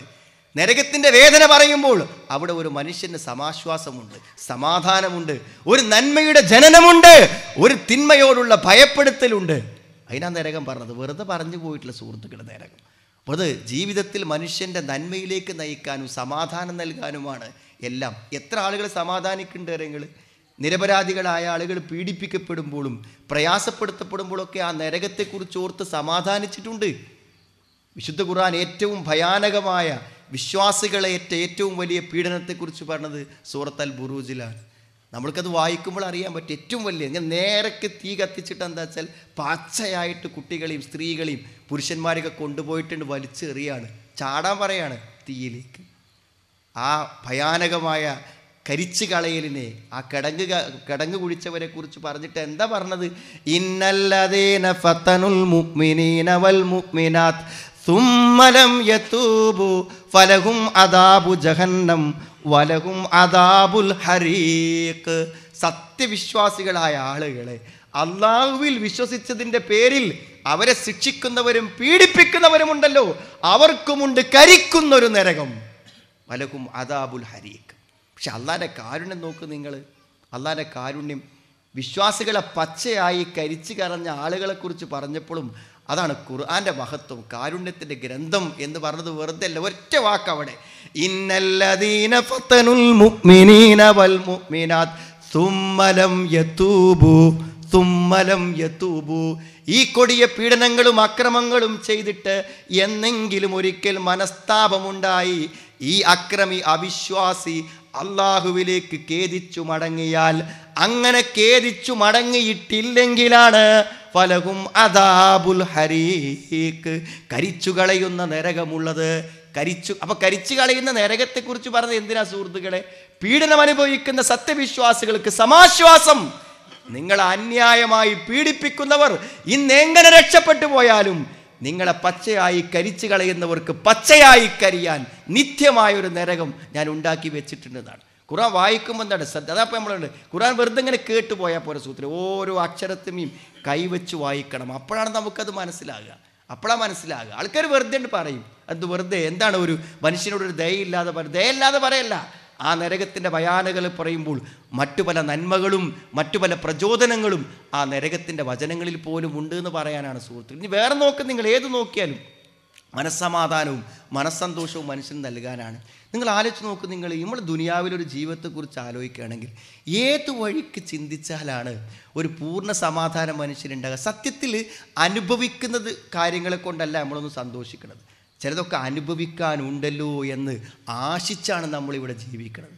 അതപ്പോൾ ജീവിതത്തിൻ്റെ സന്തോഷം. ഇന്നത്തെ ദിവസത്തെ അനുഭവിച്ചതിനെ കുറിച്ചല്ല, നാളെ വരാനുള്ള ഒരു ദിവസത്തിലെ സുഖങ്ങളെക്കുറിച്ച് ഓർത്താണ് നമ്മളൊക്കെ ജീവിക്കുന്നത്. ആ സന്തോഷങ്ങളാണ് നിത്യമായി അനുഭവിക്കുന്നത്. ഓരോ ദുരന്തങ്ങളും നമ്മൾ നിരന്തരം അനുഭവിച്ചു കൊണ്ടിരിക്കുന്നു. ഈ ദുരന്തങ്ങളും അനുഭവിക്കുന്ന ഈ ലോകത്തോടുള്ളൊരു കാഴ്ചപ്പാട് മനുഷ്യനുണ്ടായാൽ മനുഷ്യന് സമാധാനം കിട്ടുന്ന ഖുർആൻ വേണം. ഈ ദുനിയാവിനെക്കുറിച്ചൊരു കാഴ്ചപ്പാടുണ്ടായാൽ തന്നെ സമാധാനത്തോടെ ജീവിക്കാൻ. പലപ്പോഴും ദുനിയാവിനെക്കുറിച്ച് ആളുകൾ എന്താ ചിന്തിക്കുക വെച്ചാൽ നമ്മൾ സ്വപ്നം കാണുന്നൊരു സുഖം ഇവിടെ നേടിയിരിക്കണം എന്നാണ്. അങ്ങനെ വിചാരിച്ചാൽ ചിലപ്പോൾ അപകടം പറ്റും. ഇപ്പോൾ ഈ അടുത്തൊരു ദിവസം ഞാൻ പരിചയപ്പെട്ടൊരു ചെറുപ്പക്കാരുണ്ട്. അവന് ഒരു ഡിഗ്രിയും കൂടി കഴിയാനവന് കാത്തുന്നില്ല. അവനെന്ത് ചെയ്യണം? ഇവിടെ ഇങ്ങനെ ഏറ്റവും വലിയൊരു മുതലാളിയായി ഏറ്റവും വലിയൊരു സമ്പന്നനായി മാറണം എന്നാണ്. അങ്ങനെ ആഗ്രഹിക്കണമെന്ന് പ്രശ്നമില്ല. എന്തെങ്കിലുമൊക്കെ പോക്കറ്റിൽ മുടക്കാൻ വേണ്ടേ മൂലധനം? ഒന്നും അവൻ്റെ കയ്യിലില്ല. അങ്ങനെ തുടങ്ങി അവൻ വലിയ സ്വപ്ന കച്ചവടങ്ങൾ. എന്താ പറയുക, കോടികളാണ് കടം. അതിൽ സങ്കടം എന്താ വെച്ചാൽ അവൻ്റെ വാപ്പിയമ്മയും താമസിക്കുന്ന വീട് ബാങ്ക് ജപ്തിക്ക് വരാൻ പോവുകയാണ്. ആലോചിച്ചോക്കാണ് നിങ്ങളൊരു അവസ്ഥ. അത്രയാണ് അവൻ്റെ സ്വപ്നങ്ങളൊക്കെ നല്ലതാണ്. ഇവിടെ സ്വപ്നം കാണുന്നതിനൊക്കെ ചില പരിമിതികളും ചില പരിധികളുമുണ്ട്. അതിൻ്റെ അപ്പുറത്തേക്ക് കണ്ടാൽ ഇല്ലെന്നും കൂടി അനുഭവിക്കാനുള്ള ഭാഗ്യമില്ലാതെ വരും എന്നുള്ളതാണ്. ഇപ്പോൾ ചെറിയൊരു വിസിറ്റിംഗ് വിസ എടുത്തിട്ട് നാട് വിടാനുള്ള പരിപാടിയിലാണ് മൂപ്പര്. ആലോചിച്ചൊക്കെ നിങ്ങൾ എന്തായിരിക്കും ആ ഒരു ജീവിതത്തിൻ്റെ അവസ്ഥ എന്ന്. നമുക്ക് ഭയങ്കര സ്വപ്നങ്ങളാണ്. ഇന്നാ ജഅൽനാ മാ അലൽ അർളി സീനതൻ ലഹാ ലിനബ്ലുവഹും അയ്യുഹും അഹ്സനു അമലാ. ഇന്നാ ജഅൽനാ മാ അലൽ അർളി സീനതൻ ലഹാ. ഈ ഭൂമിയിൽ മനുഷ്യന് കണ്ണിന് ആനന്ദകരമായി ഹൃദയത്തിന് ആസ്വാദകരമായി എന്തെല്ലാം അലങ്കാരങ്ങൾ ഇവിടെയുണ്ടോ ആ അലങ്കാരങ്ങളെല്ലാം ഭൂമിയിൽ നിശ്ചയിച്ചതിന് പിന്നിൽ അള്ളാഹുവിനൊരു താല്പര്യമുണ്ട്, അള്ളാഹുവിൻ്റെ ഒരു ഹിക്മത്തുണ്ട്. ഇന്നാ ജഅൽനാ മാ അലൽ അർളി സീനത്തൻ ലഹാ. ഒരലങ്കാരത്തെയും ഭൂമിക്ക് മുകളിൽ അള്ളാഹു നിശ്ചയിച്ചിട്ടില്ല. ഈ മനോഹരമായ പ്രകൃതിയാകട്ടെ, നാം കഴിക്കുന്ന നമ്മുടെ സ്വാദിഷ്ടമായ ഭക്ഷണങ്ങളാകട്ടെ, നമുക്കാനന്ദം പകരുന്ന ഇണകളാകട്ടെ, നമ്മുടെ മക്കളാകട്ടെ, നമ്മുടെ സമ്പത്താകട്ടെ, എന്തെല്ലാം നമ്മൾ ഈ ഭൂമിയിൽ സന്തോഷമായി അലങ്കാരമായി കാണുന്നുണ്ടോ അതെല്ലാം നമ്മൾ ഇവിടെ ഏർപ്പെടുത്തിയത് നിങ്ങളിൽ ആര് ഇതിലൊന്നും മയങ്ങാതെ, ഇതൊന്നും മോഹിച്ച് പിറകെ നടന്ന് ലക്ഷ്യം വിസ്മരിക്കാതെ ഏറ്റവും നല്ലൊരു ജീവിതം നിങ്ങളിൽ ആരു നയിക്കുമെന്നറിയുന്നതിന് വേണ്ടിയാണ്. وَإِنَّا لَجَاعِلُونَ مَا عَلَيْهَا صَعِيدًا جُرُزًا. ഈ അലങ്കാരങ്ങളെല്ലാം നശിച്ചു പോകുന്ന ഒരു ഭൂമി ഇനി പുതിയൊരവസ്ഥയിൽ ഇവിടെ വരാനിരിക്കുന്നു. ഇതിനെയെല്ലാം ഞാൻ ഒരു സമയത്ത് പിൻവലിക്കും. ഈ ഭൂമിയെ മൊട്ടയാക്കി മാറ്റും, ഒന്നുമില്ലാത്തതാക്കി മാറ്റും, അലങ്കാരങ്ങളില്ലാത്തതാക്കി മാറ്റും. എപ്പോൾ? പരീക്ഷണത്തിൻ്റെ അവധി പൂർത്തിയാകുമ്പോൾ. പരീക്ഷണത്തിൻ്റെ അവധി പൂർത്തിയാകുമ്പോൾ ദുനിയാവിനെ അങ്ങനെ കണ്ടാൽ മതി എന്നാണ്. തൽക്കാലം സുഹൃത്തുക്കൾ അപകടങ്ങളും ബുദ്ധിമുട്ടുകളൊന്നും ഇല്ലാതെ നമ്മുടെ പരലോകം രക്ഷപ്പെടുത്തി എടുക്കാനുള്ളൊരു ജീവിതം എന്തൊരു സമാധാനം കിട്ടുമെന്നറിയൂ. എന്നാൽ ഇവിടെ തന്നെയാണ് ജീവിതം എന്ന് ആഗ്രഹിച്ചാൽ നിരാശകളെ താങ്ങാൻ പറ്റൂല, പരാജയങ്ങളെ സഹിക്കാൻ പറ്റൂല. അത്തരം സമയങ്ങളിലാണ് ആളുകൾ ഞരമ്പ് മുറിക്കുന്നതും അതേപോലെ തന്നെ കയറ് കുരുക്കുന്നതും വിഷം കഴിക്കുന്നതും ഒക്കെ അപ്പോഴാണ്. ഇനിയിപ്പോൾ എന്താ ഇവിടെ ജീവിച്ചിട്ട് കാര്യം എന്ന് ചിന്തിക്കുമ്പോൾ അത് വരുന്നത്.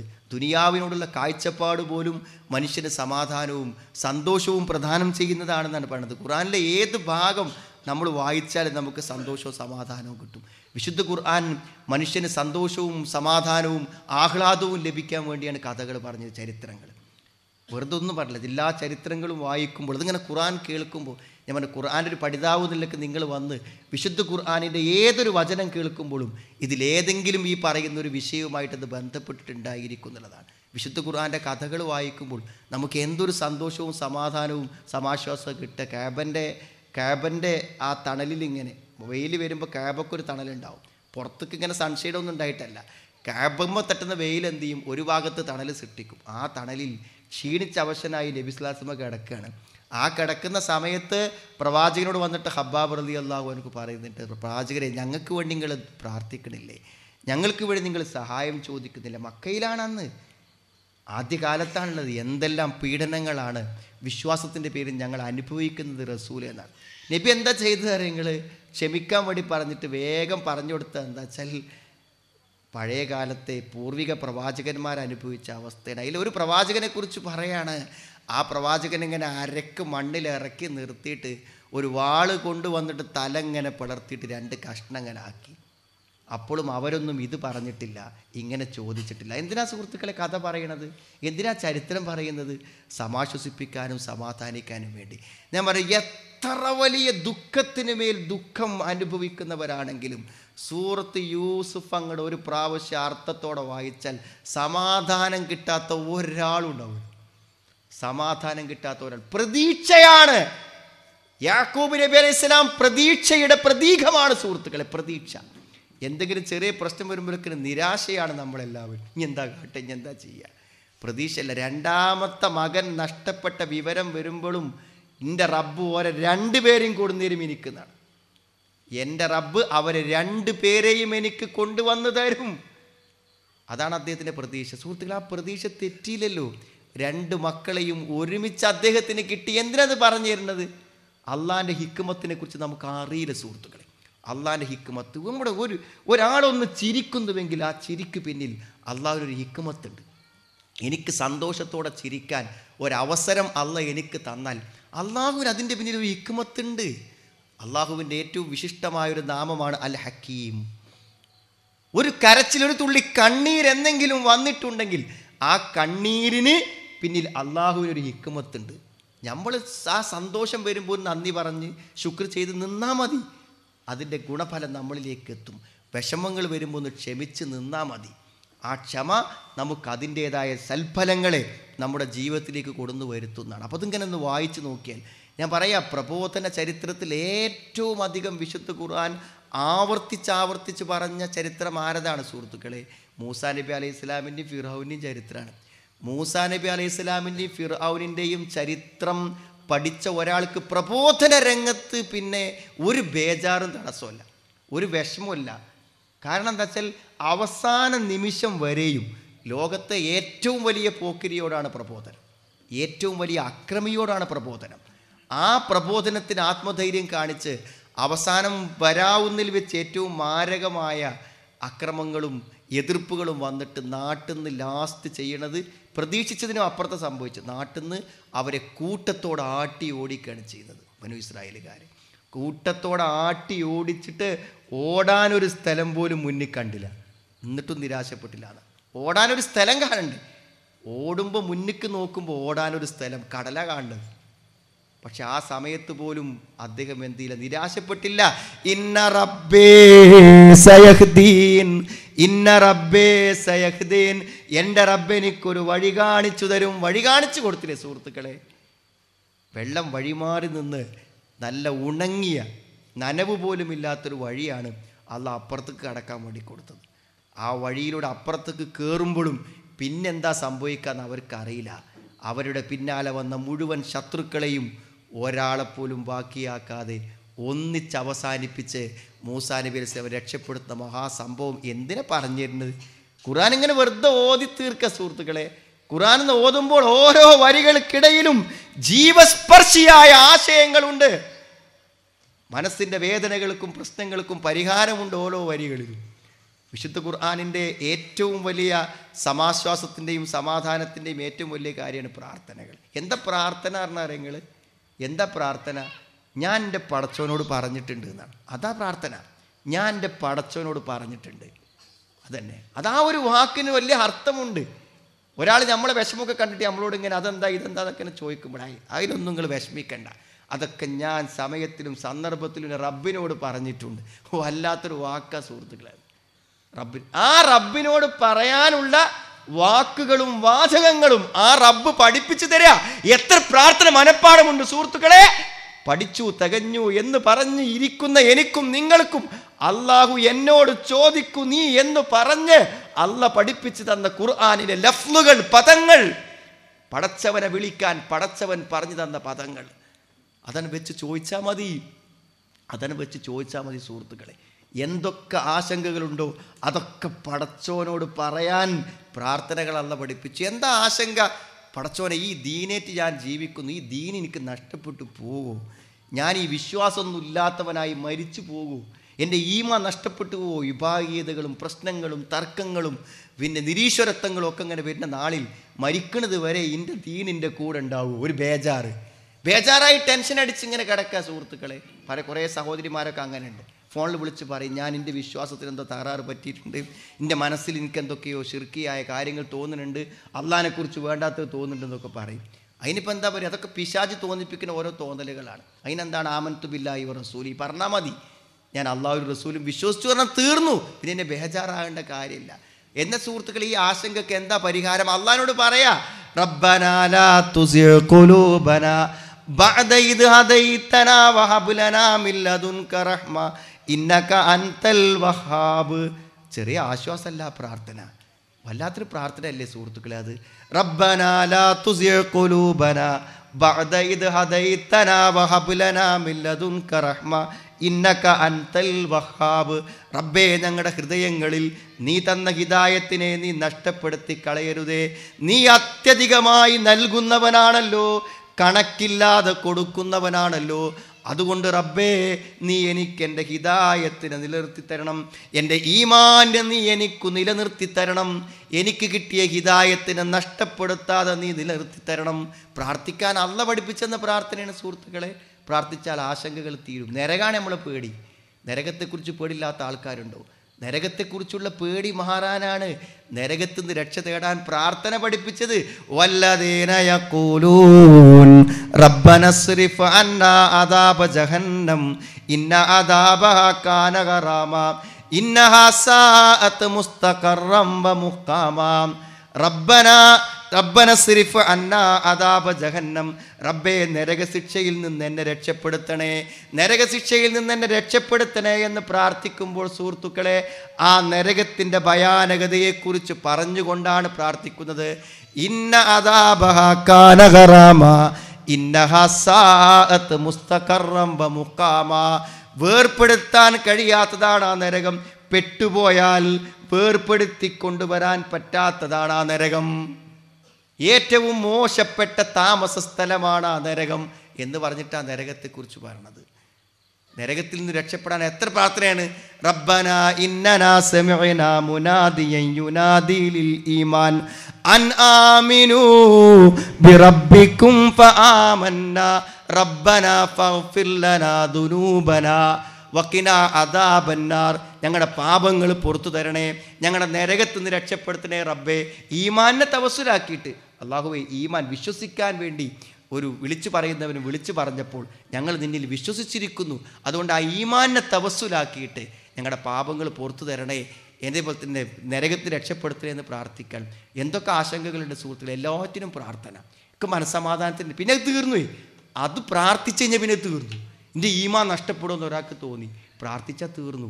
നരകത്തെക്കുറിച്ചുള്ള ഭയം പടച്ചവനോട് ഞാൻ ആത്മാർത്ഥമായി ചോദിച്ചിട്ടുണ്ട്. അതാ സമാധാനം എന്ന് പറഞ്ഞാൽ. നമ്മുടെ മക്കളെക്കുറിച്ച് കുട്ടികളെക്കുറിച്ചൊക്കെ നമുക്ക് ബേജാറില്ലേ, ആത്മാർത്ഥമായി പ്രാർത്ഥിച്ചാൽ കിട്ടും. ഇപ്പോൾ ഓരോരുത്തരൊക്കെ ജീവിതത്തിൻ്റെ ഓരോ സന്ദർഭങ്ങളിൽ ഓരോ ദുരന്തങ്ങളിൽപ്പെട്ട അവസാനം തിരിച്ചു വരുമ്പോൾ അവരൊക്കെ സാധാരണ പറയാനുള്ളൊരു കാര്യമാണ്, എൻ്റെ വാപ്പ പ്രാർത്ഥിച്ചിട്ടുണ്ടാവും, എൻ്റെ അമ്മ പ്രാർത്ഥിച്ചിട്ടുണ്ടാവും എന്നാണ്. നമ്മുടെ ഡി അഡിക്ഷൻ സെൻ്ററിൽ നിന്ന് നന്നായി പോയ ഒരാൾ, അപ്പോൾ അയാൾ എല്ലാവരും ഇങ്ങനെ ഞങ്ങൾ ഇവിടുത്തെ ഉസ്താദുമാരൊക്കെ ഞങ്ങൾക്ക് നല്ല ഉപകാരങ്ങളൊക്കെ ചെയ്തു, ഞങ്ങൾക്കൊക്കെ പറഞ്ഞെന്നു പഠിപ്പിച്ചെന്നു, ഞാൻ അങ്ങനെ മാറി ഇങ്ങനെ മാറി എന്നൊക്കെ പറഞ്ഞപ്പോൾ ഒരാൾ കയറി നിന്നിട്ട് പറഞ്ഞത്, ഞാൻ മാറാനുള്ള കാരണം ഞാൻ വിചാരിക്കണം എന്താ വെച്ചാൽ എൻ്റെ വാപ്പി ഇമ്മയും മരിച്ചുപോയി, പക്ഷെ ഓല അന്ന് നല്ലോണം പ്രാർത്ഥിച്ചിരുന്നു, ഈ ഒരു കള്ളുടിയിൽ നിന്നും ദുരന്തത്തും എൻ്റെ മകനൊന്ന് തിരിച്ചു വരണം, ആ പ്രാർത്ഥന കൊണ്ടാണ് ഞാനിവിടെ എത്തിയതും ഞാൻ രക്ഷപ്പെട്ടതെന്ന് പറ. ആ വാക്ക് അത്രയാണ് സുഹൃത്തുക്കളെ. നമ്മൾ പ്രാർത്ഥിക്കുന്ന പ്രാർത്ഥനകൾ അതിന് ഫലമുണ്ടാകും. വല്ലദീന യഖൂലൂൻ റബ്ബനാ ഹബ് ലനാ മിൻ അസ്വാജിനാ വദുർരിയാതിനാ ഖുർറത അഅയുൻ വജഅൽനാ ലിൽ മുത്തഖീന ഇമാമാ. വല്ലദീന യഖൂലൂൻ, അവർ പറഞ്ഞുകൊണ്ടിരിക്കും, പ്രാർത്ഥിച്ചുകൊണ്ടിരിക്കും, റബ്ബനാ ഹബ് ലനാ മിൻ അസ്വാജിനാ വദുർരിയാതിനാ ഖുർറത അഅയുൻ, റബ്ബേ ഞങ്ങളുടെ ഇണകളിൽ നിന്ന് ഞങ്ങളുടെ സന്താനങ്ങളിൽ നിന്ന് ഞങ്ങൾക്ക് നീ കൺകുളിർമ പ്രദാനം ചെയ്യണമേ. ഖുർറത അഅയുൻ, കൺകുളിർമ. എന്താ കൺകുളിർമ? അവരൊക്കെ ദീനനുസരിച്ച് ജീവിക്കുന്നത് ഇങ്ങനെ കണ്ട് ആഹ്ലാദപ്പെടാൻ സന്തോഷിക്കുവാനുള്ള അവസരം ഞങ്ങൾക്ക് നൽകണേ എന്നാണ്. സുഹൃത്തുക്കളെ, ഇതൊക്കെ ആശങ്കകളാണ്. ഞാൻ ഈ പറഞ്ഞ പ്രാർത്ഥനാ വചനങ്ങളൊക്കെ നിങ്ങൾക്ക് അറിയാം. ഇതൊക്കെ ബേജാറാണ്. മക്കളെക്കുറിച്ച് ബേജാറ്, നരകത്തെക്കുറിച്ച് ബേജാറ്, ഈമാൻ നഷ്ടപ്പെട്ടു പോകുമോ എന്നുള്ള ബേജാറ്, ശത്രുവിനെക്കുറിച്ചുള്ള ബേജാറ്, പാപങ്ങളെക്കുറിച്ചുള്ള ബേജാറ്, തെറ്റുകളെക്കുറിച്ചുള്ള. റബ്ബനാ ലാ തുആഖിദ്നാ ഇൻ നസീനാ ഔ അഖ്തഅനാ റബ്ബനാ വലാ തുഹമ്മിൽനാ മാ ലാ ത്വാഖത ലനാ ബി വഅഫു അന്നാ വഗ്ഫിർ ലനാ വർഹംനാ അൻത മൗലാനാ ഫൻസുർനാ അലൽ ഖൗമിൽ കാഫിരീൻ. പടച്ചോനെ, മറന്നുപോയത്, അബദ്ധത്തിൽ പറ്റിപ്പോയത് ഒന്നും ഞങ്ങളെ ശിക്ഷിക്കരുത്, ഞങ്ങൾക്ക് താങ്ങാനാവാത്തത് ഞങ്ങളെ നീ വഹിപ്പിക്കരുത്. സത്യനിഷേധികൾക്കെതിരെ നീ ഞങ്ങളെ സഹായിക്കണം. എന്തൊക്കെ മനുഷ്യൻ്റെ മനസ്സിൽ ആശങ്കകളും ബേജാറുണ്ടോ അതൊക്കെ പടച്ചവനോട് പറയാം.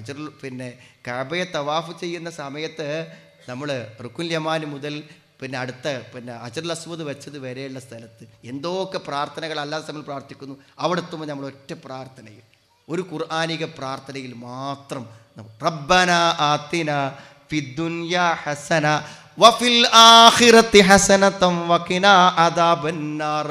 പലപ്പോഴും ആൾക്കാരിങ്ങനെ കടലാസിൽ എഴുതിക്കൊണ്ടുപോകും എന്തൊക്കെ പ്രാർത്ഥിക്കേണ്ടത്, അത് വിട്ടുപോയത് മറന്നുപോയോ. അറഫയിലൊക്കെ പോകുമ്പോൾ നമ്മളെല്ലാവരും ചെയ്യേണ്ടത് ഒരു പേപ്പറിൽ എഴുതി പ്രാർത്ഥിക്കേണ്ട കാര്യങ്ങളൊക്കെ, പ്രാർത്ഥിച്ചത് ടിക്ക് ചെയ്യും. കാരണം പിന്നൊരിക്കൽ അവിടെ പോകുന്നറിയാൻ പറ്റില്ലല്ലോ, അങ്ങനെ പ്രാർത്ഥിക്കും. എന്നൊക്കെ നീ എന്തൊക്കെ പ്രാർത്ഥിക്കാൻ വിചാരിച്ചോ അതൊക്കെ ഒറ്റ പ്രാർത്ഥനയിൽ അള്ളാഹു ഒതുക്കി തന്നു. ദുനിയാവിലും ഹസനത്ത്, ആഖിറത്തിലും ഹസനത്ത്. ഇനിയിപ്പോൾ എന്താ ഉണ്ടാകുക? രണ്ടും അല്ലാതെ. അള്ളാഹുവിനല്ലാതെ ഇങ്ങനത്തെ വചനങ്ങൾ പഠിപ്പിച്ചു തരാൻ പറ്റുമോ സുഹൃത്തുക്കളെ? ഖുർആനിൻ്റെ ആളുകളെന്ന് പറയുന്ന എനിക്കും നിങ്ങൾക്കും ഖുർആനിലെ എത്ര പ്രാർത്ഥന മനഃപ്പാടമുണ്ട്. ഇനി മനഃപ്പാടമുള്ളവർ തന്നെ അള്ളാഹുവോട് ചോദിക്കാൻ അള്ള പഠിപ്പിച്ചു തന്ന ഈ വചനങ്ങളെ എത്ര അർത്ഥവത്തായി ജീവിതത്തിൽ പ്രാർത്ഥിക്കുന്ന ആളുകൾ ഉണ്ട്. നമ്മളോട് ചോദിക്കേണ്ട ഒരു ചോദ്യമാണ്. വിശുദ്ധ ഖുർആൻ്റെ ഏതൊരാശയം നമ്മൾ പരിശോധിച്ചാലും നമ്മൾ ഇന്ന് അനുഭവിക്കുന്ന ഏറ്റവും വലിയ മാനസിക പ്രതിസന്ധികൾക്കും മനോവേദനകൾക്കും മാനസിക സംഘർഷങ്ങൾക്കും പരിഹാരമാണ്.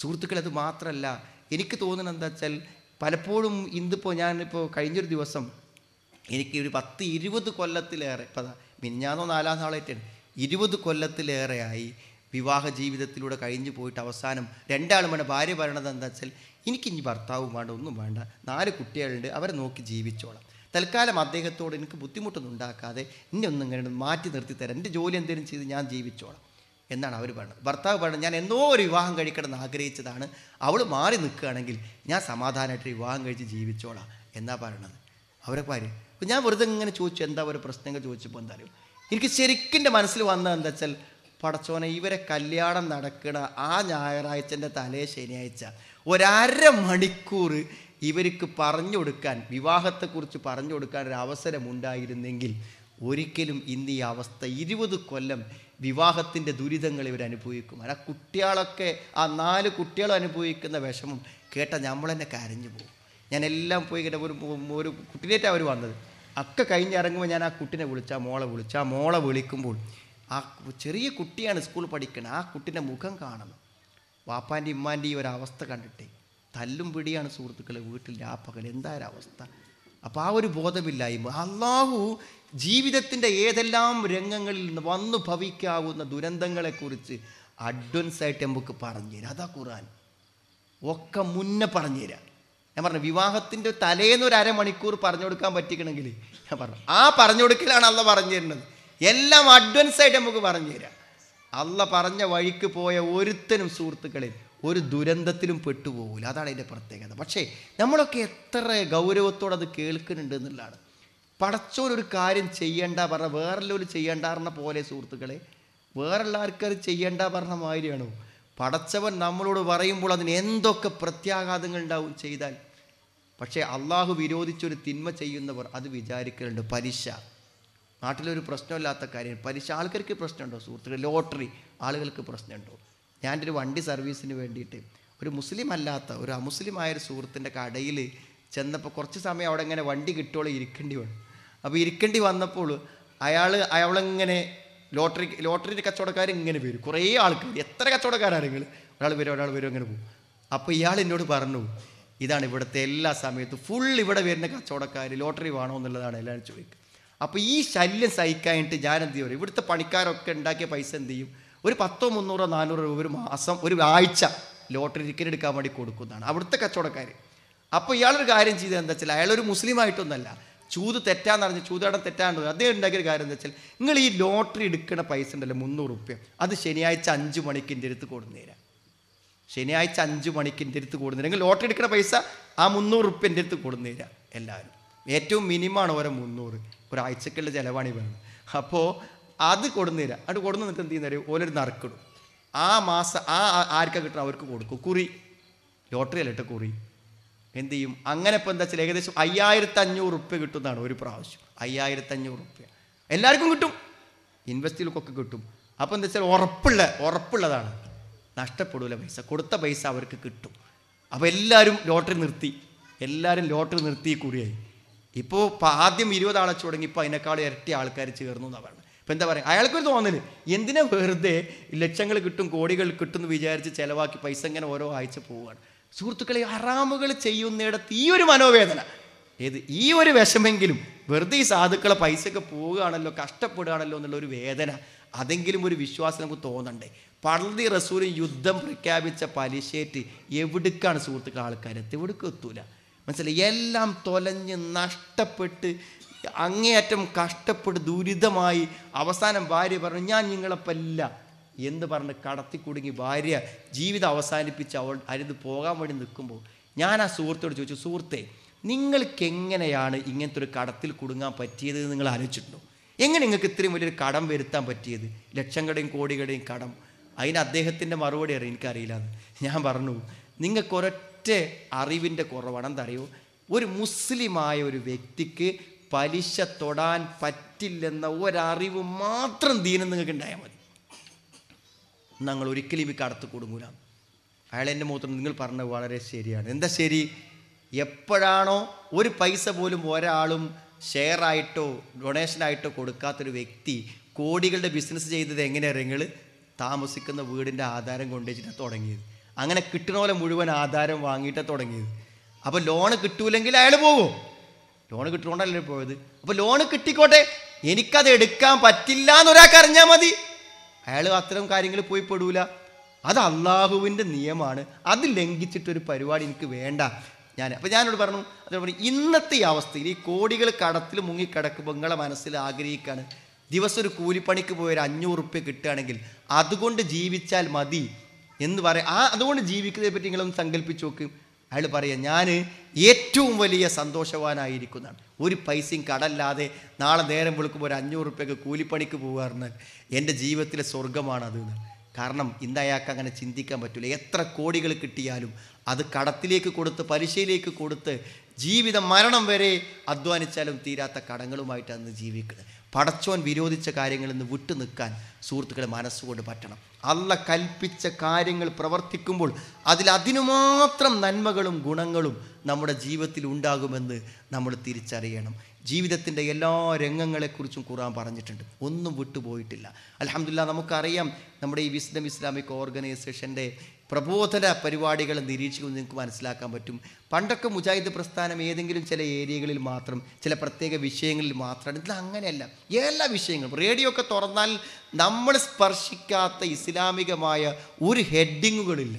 വിശ്വാസമാകട്ടെ, കർമ്മമാകട്ടെ, സ്വഭാവമാകട്ടെ. ഇപ്പോൾ രാവിലത്തെ നേർവഴി 5 മിനിറ്റ് കേൾക്കുമ്പോൾ നിങ്ങൾക്കറിയാം, അതിൽ വരാത്ത എന്തെങ്കിലും വിഷയമുണ്ട്? ഒരു വിഷയമല്ല, എല്ലാ വിഷയങ്ങളും അതിൽ പ്രതിപാദിക്കും. ഇസ്ലാമിൻ്റെ എല്ലാ വിഷയങ്ങളെയും സമഗ്രമായി ഉൾക്കൊള്ളുന്ന ആ ആശയങ്ങളെ ജനങ്ങൾക്ക് പറഞ്ഞു കൊടുക്കുക എന്നുള്ളതാണ് സുഹൃത്തുക്കൾ. അത് സന്ദർഭോചിതമായി പറഞ്ഞു കൊടുത്തില്ലെങ്കിൽ വലിയ ദുരന്തങ്ങളാണ് വരാൻ പോകുന്നത്.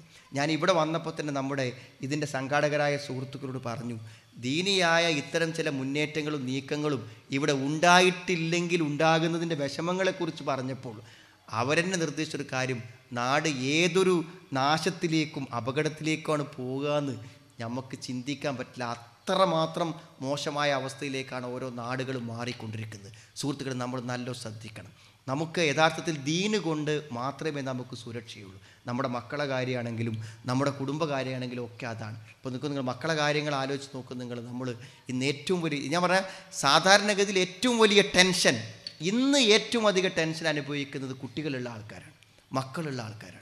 എനിക്ക് തോന്നുന്നത് സ്ത്രീകളിൽ വലിയൊരു ശതമാനം, 40 വയസ്സിന് മേലെയുള്ള സ്ത്രീകളിൽ വലിയൊരു ശതമാനം ഇന്ന് ഡിപ്രഷനും വിഷാദരോഗമൊക്കെ അനുഭവിക്കുന്നതിൻ്റെ അടിസ്ഥാന കാരണം മക്കളെക്കുറിച്ചുള്ള ചിന്തയാണ്. മക്കളെക്കുറിച്ച് ചെറിയ ചിന്തയല്ല. പണ്ടൊക്കെ എന്താ വെച്ചാൽ കല്യാണം കഴിച്ച് പോയാൽ പിന്നെ ഓരയിക്കുള്ളൂ. ഇപ്പോൾ കല്യാണം കഴിച്ച് പോയാലും മാതാപിതാക്കൾ രക്ഷപ്പെടില്ല.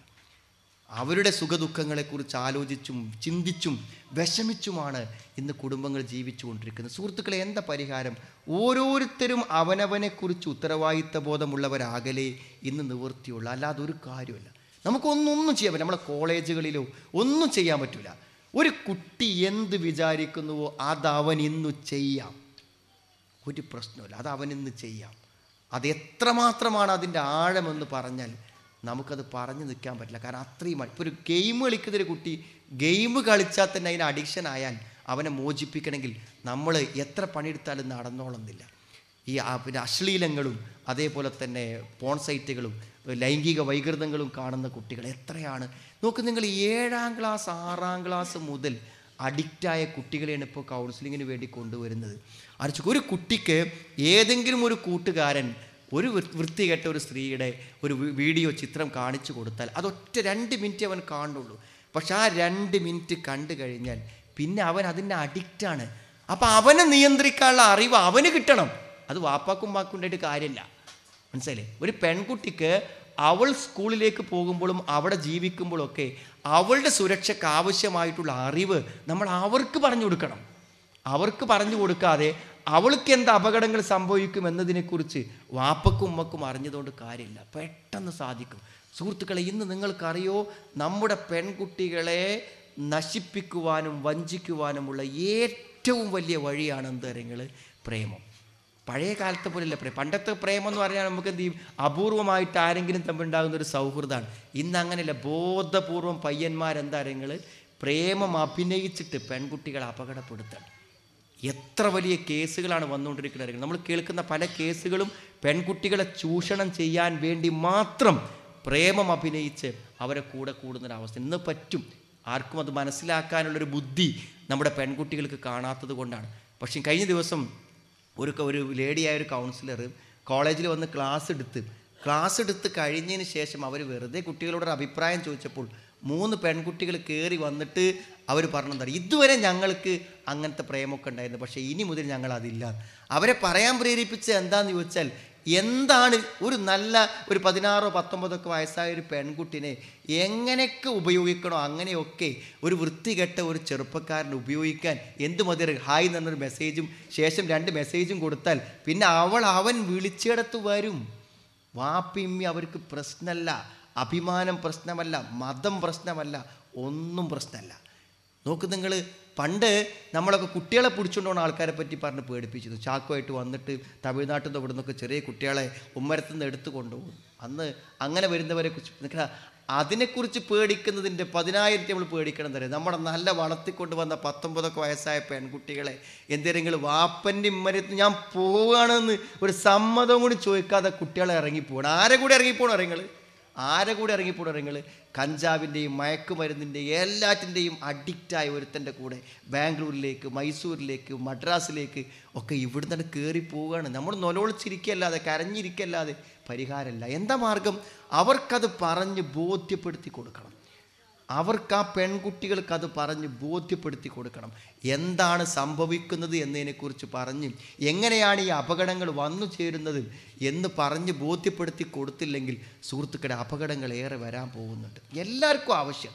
ഞാൻ പറഞ്ഞത് ഇപ്പോൾ ഉയർന്ന വയസ്സായ പ്രായമായ ആളുകളെക്കുറിച്ച് ചിന്തിച്ചു നോക്കുക. നിങ്ങൾ പ്രായമായ ആളുകൾ എന്ന് പറഞ്ഞാൽ എന്തെങ്കിലുമൊക്കെ ജീവിതത്തിൽ ജോലികളോ കാര്യങ്ങളോ ഒക്കെ ചെയ്യാൻ കഴിയാത്തൊരവസ്ഥയിലേക്ക് വരുമ്പോൾ ഭയങ്കരമായ ആദിയാണ്, മാനസിക വിഷമമാണ്, അതേപോലെ തന്നെ വിഷാദ രോഗങ്ങളാണ്. മരണത്തെക്കുറിച്ച് ചിന്തിച്ച് തന്നെ ആരും നോക്കാനില്ല എന്നാലോചിച്ച് മറ്റുള്ളവർ പറയുന്ന വാക്കുകളിൽ വേദനിച്ച് പലപ്പോഴും അങ്ങനെ മനപ്രയാസത്തോടെ ജീവിക്കുന്ന എത്രയോ ആളുകളുണ്ട്. അവർക്കൊക്കെ ആത്മവിശ്വാസം പകരുന്ന, ജീവിക്കുവാൻ അവരെ പ്രേരിപ്പിക്കുന്ന നല്ല നല്ല ഉത്ബോധനങ്ങളും ആശയങ്ങളും അവർക്ക് ലഭിക്കേണ്ടതുണ്ട്. എല്ലാ തലത്തിലുമുള്ള ആളുകളെ മാറ്റിക്കൊണ്ടുവരുവാൻ ആവശ്യമായ പ്രവർത്തനം വേണം. സുഹൃത്തുക്കളെ, സമൂഹത്തിൻ്റെ വലിയൊരു വിഭാഗം ആളുകൾ ലഹരിക്കടിമപ്പെട്ടുകൊണ്ടിരിക്കുന്ന സാഹചര്യമുണ്ട്. ആ ലഹരിയിൽ നിന്ന് നമ്മൾ അവരെ മോചിപ്പിക്കേണ്ട ആവശ്യമുണ്ട്. അതിലും നമ്മുടേതായ ദൗത്യം നിർവഹിക്കണം. നമുക്ക് ഉറപ്പുണ്ട്, ഒരുത്തനെ തോളി കൈവച്ച് ഒന്ന് വിളിച്ചാൽ വരുമെന്ന് നമുക്ക് ഉറപ്പുണ്ട്. അതിൻ്റെ സാഹചര്യങ്ങൾ നമ്മൾ പഠിക്കണം. അതോടൊപ്പം നമ്മുടെ ആളുകൾക്ക് ദീനിനെക്കുറിച്ചുള്ള അടിസ്ഥാന വിവരങ്ങൾ പറഞ്ഞു കൊടുക്കേണ്ട കാര്യമുണ്ട്. വെറുതെ ഒരാഴ്ച നിസ്കാരത്തിൻ്റെ കാര്യങ്ങളെക്കുറിച്ചൊരു ഖുതുബ, എങ്ങനെ നിസ്കരിക്കേണ്ടത്, ഒരു 25 മിനിറ്റ് ഖുതുബയിൽ നിസ്കാരം നമുക്ക് എത്ര പറയാൻ പറ്റും? പക്ഷേ സുഹൃത്തുക്കൾ, ആ നിസ്കാരത്തിൻ്റെ ഖുതുബ പോയാൽ അതിൻ്റെ ഫീഡ്ബാക്ക് എത്രയാണ് അറിയുങ്ങൾ? ശരിക്കൊന്ന് നമസ്കാരം വളരെ കൃത്യതയോടെ നിർവഹിക്കാനും അതിൻ്റെ രൂപത്തിൽ നിർവഹിക്കാനും കഴിയാത്തൊരവസ്ഥ ഇന്ന് നിലനിൽക്കുന്നുണ്ട്. എനിക്ക് തോന്നുന്നത് ശരിക്കും നബിൻ്റെ നിസ്കാരം എന്നൊരു ക്ലാസ് നിങ്ങളിപ്പോൾ ഈ അമ്പലപ്പാറ ശരിക്കും സംഘടിപ്പിച്ചൊരു നല്ല പണ്ഡിതൻ വന്ന് ക്ലാസ് എടുത്താൽ 100 കണക്കിന് സംശയങ്ങൾ ചോദിക്കാൻ ആളുകൾക്കുണ്ടാവും. ആരൊരു 40 കൊല്ലം 50 കൊല്ലമൊക്കെ നിസ്കരിച്ച ആൾക്കാരായി ചോദിക്കുക. 40 കൊല്ലം 50 കൊല്ലമൊക്കെ നിസ്കരിച്ച ആൾക്കാർ വന്നിട്ട് നിസ്കാരത്തിൻ്റെ ഡൗട്ടുകൾ ചോദിക്കും, ഒളുവിനെക്കുറിച്ച് ചോദിക്കും, തയമ്മത്തെക്കുറിച്ച് ചോദിക്കും, പിന്നെ റുക്കുവിനെക്കുറിച്ചും സുജൂദിനെക്കുറിച്ചും ജമ്മനെക്കുറിച്ചും കസറിനെക്കുറിച്ചും ഒക്കെ ചോദിക്കാണ്ട്. ഞാൻ പറഞ്ഞു ഒന്നും പഠിച്ചില്ല എന്ന്. അങ്ങനെ പറഞ്ഞാൽ നിങ്ങൾക്ക് ചിലപ്പോൾ വിഷമം. ഒന്നും പഠിച്ചില്ല.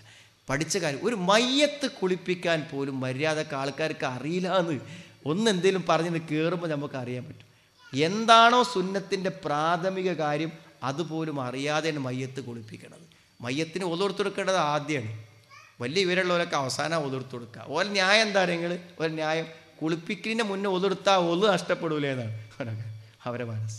എന്താ ബുദ്ധി എന്ന് ആലോചിച്ച് നോക്കണമെങ്കിൽ മനസ്സിലായി. ഒലുവിൻ്റെ അവയവങ്ങൾ എന്നാണ് തുടങ്ങേണ്ടത്.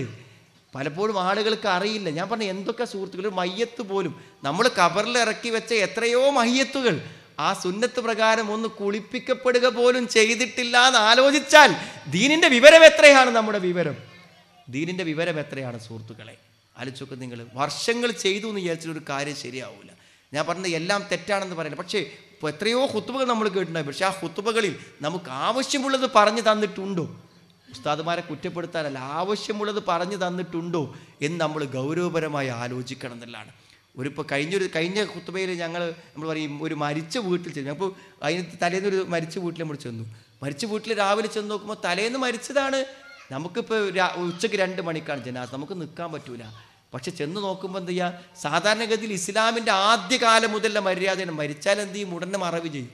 ഇനി ഉടനെ മറവ് ചെയ്യാന്നുള്ള സുന്നത്താരെങ്കിലും ഒഴിവാക്കുകയാണെങ്കിൽ എന്ത് കുളിപ്പിച്ച് കിടത്തിയാൽ പെണ്ണുകൾക്കൊക്കെ നിസ്കരിക്കുക. ഒരിക്കലും മയ്യത്ത് നിസ്കാരം ജമാഅത്തായി നിർവഹിക്കപ്പെടുന്ന എല്ലാവരും പാടെ ഉണ്ടാകുമ്പോൾ ജമാഅത്താകണ്ടേ വിചാരിച്ചിട്ടാണ് മയ്യത്ത് നിസ്കരിക്കുക. റസൂലുള്ളാഹി സ്വല്ലല്ലാഹു അലൈഹി വസല്ലം മയ്യത്ത് വരെ നിസ്കരിച്ചത് എങ്ങനെയാണ്? വന്നോര് നിസ്കരിച്ച് പോവുക ചെയ്തത്. വരുന്നോര് നിസ്കരിക്കും, ഒരു പോവും. അങ്ങനെയാണ് ചെയ്തത്. അങ്ങനെയാണ് എല്ലാ പൂർവ്വകാലത്തൊക്കെ ഉണ്ടായിരുന്നത്. ജമാഅത്തായി നിസ്കരിക്കുന്ന ഒരിക്കലും തെറ്റല്ല. നിസ്കാരം എപ്പോഴും ജമാഅത്താണ് വേണ്ടത്. പക്ഷെ എന്താണ് ഈ വന്നവർ വെറുതെ കണ്ടുപോകണോ?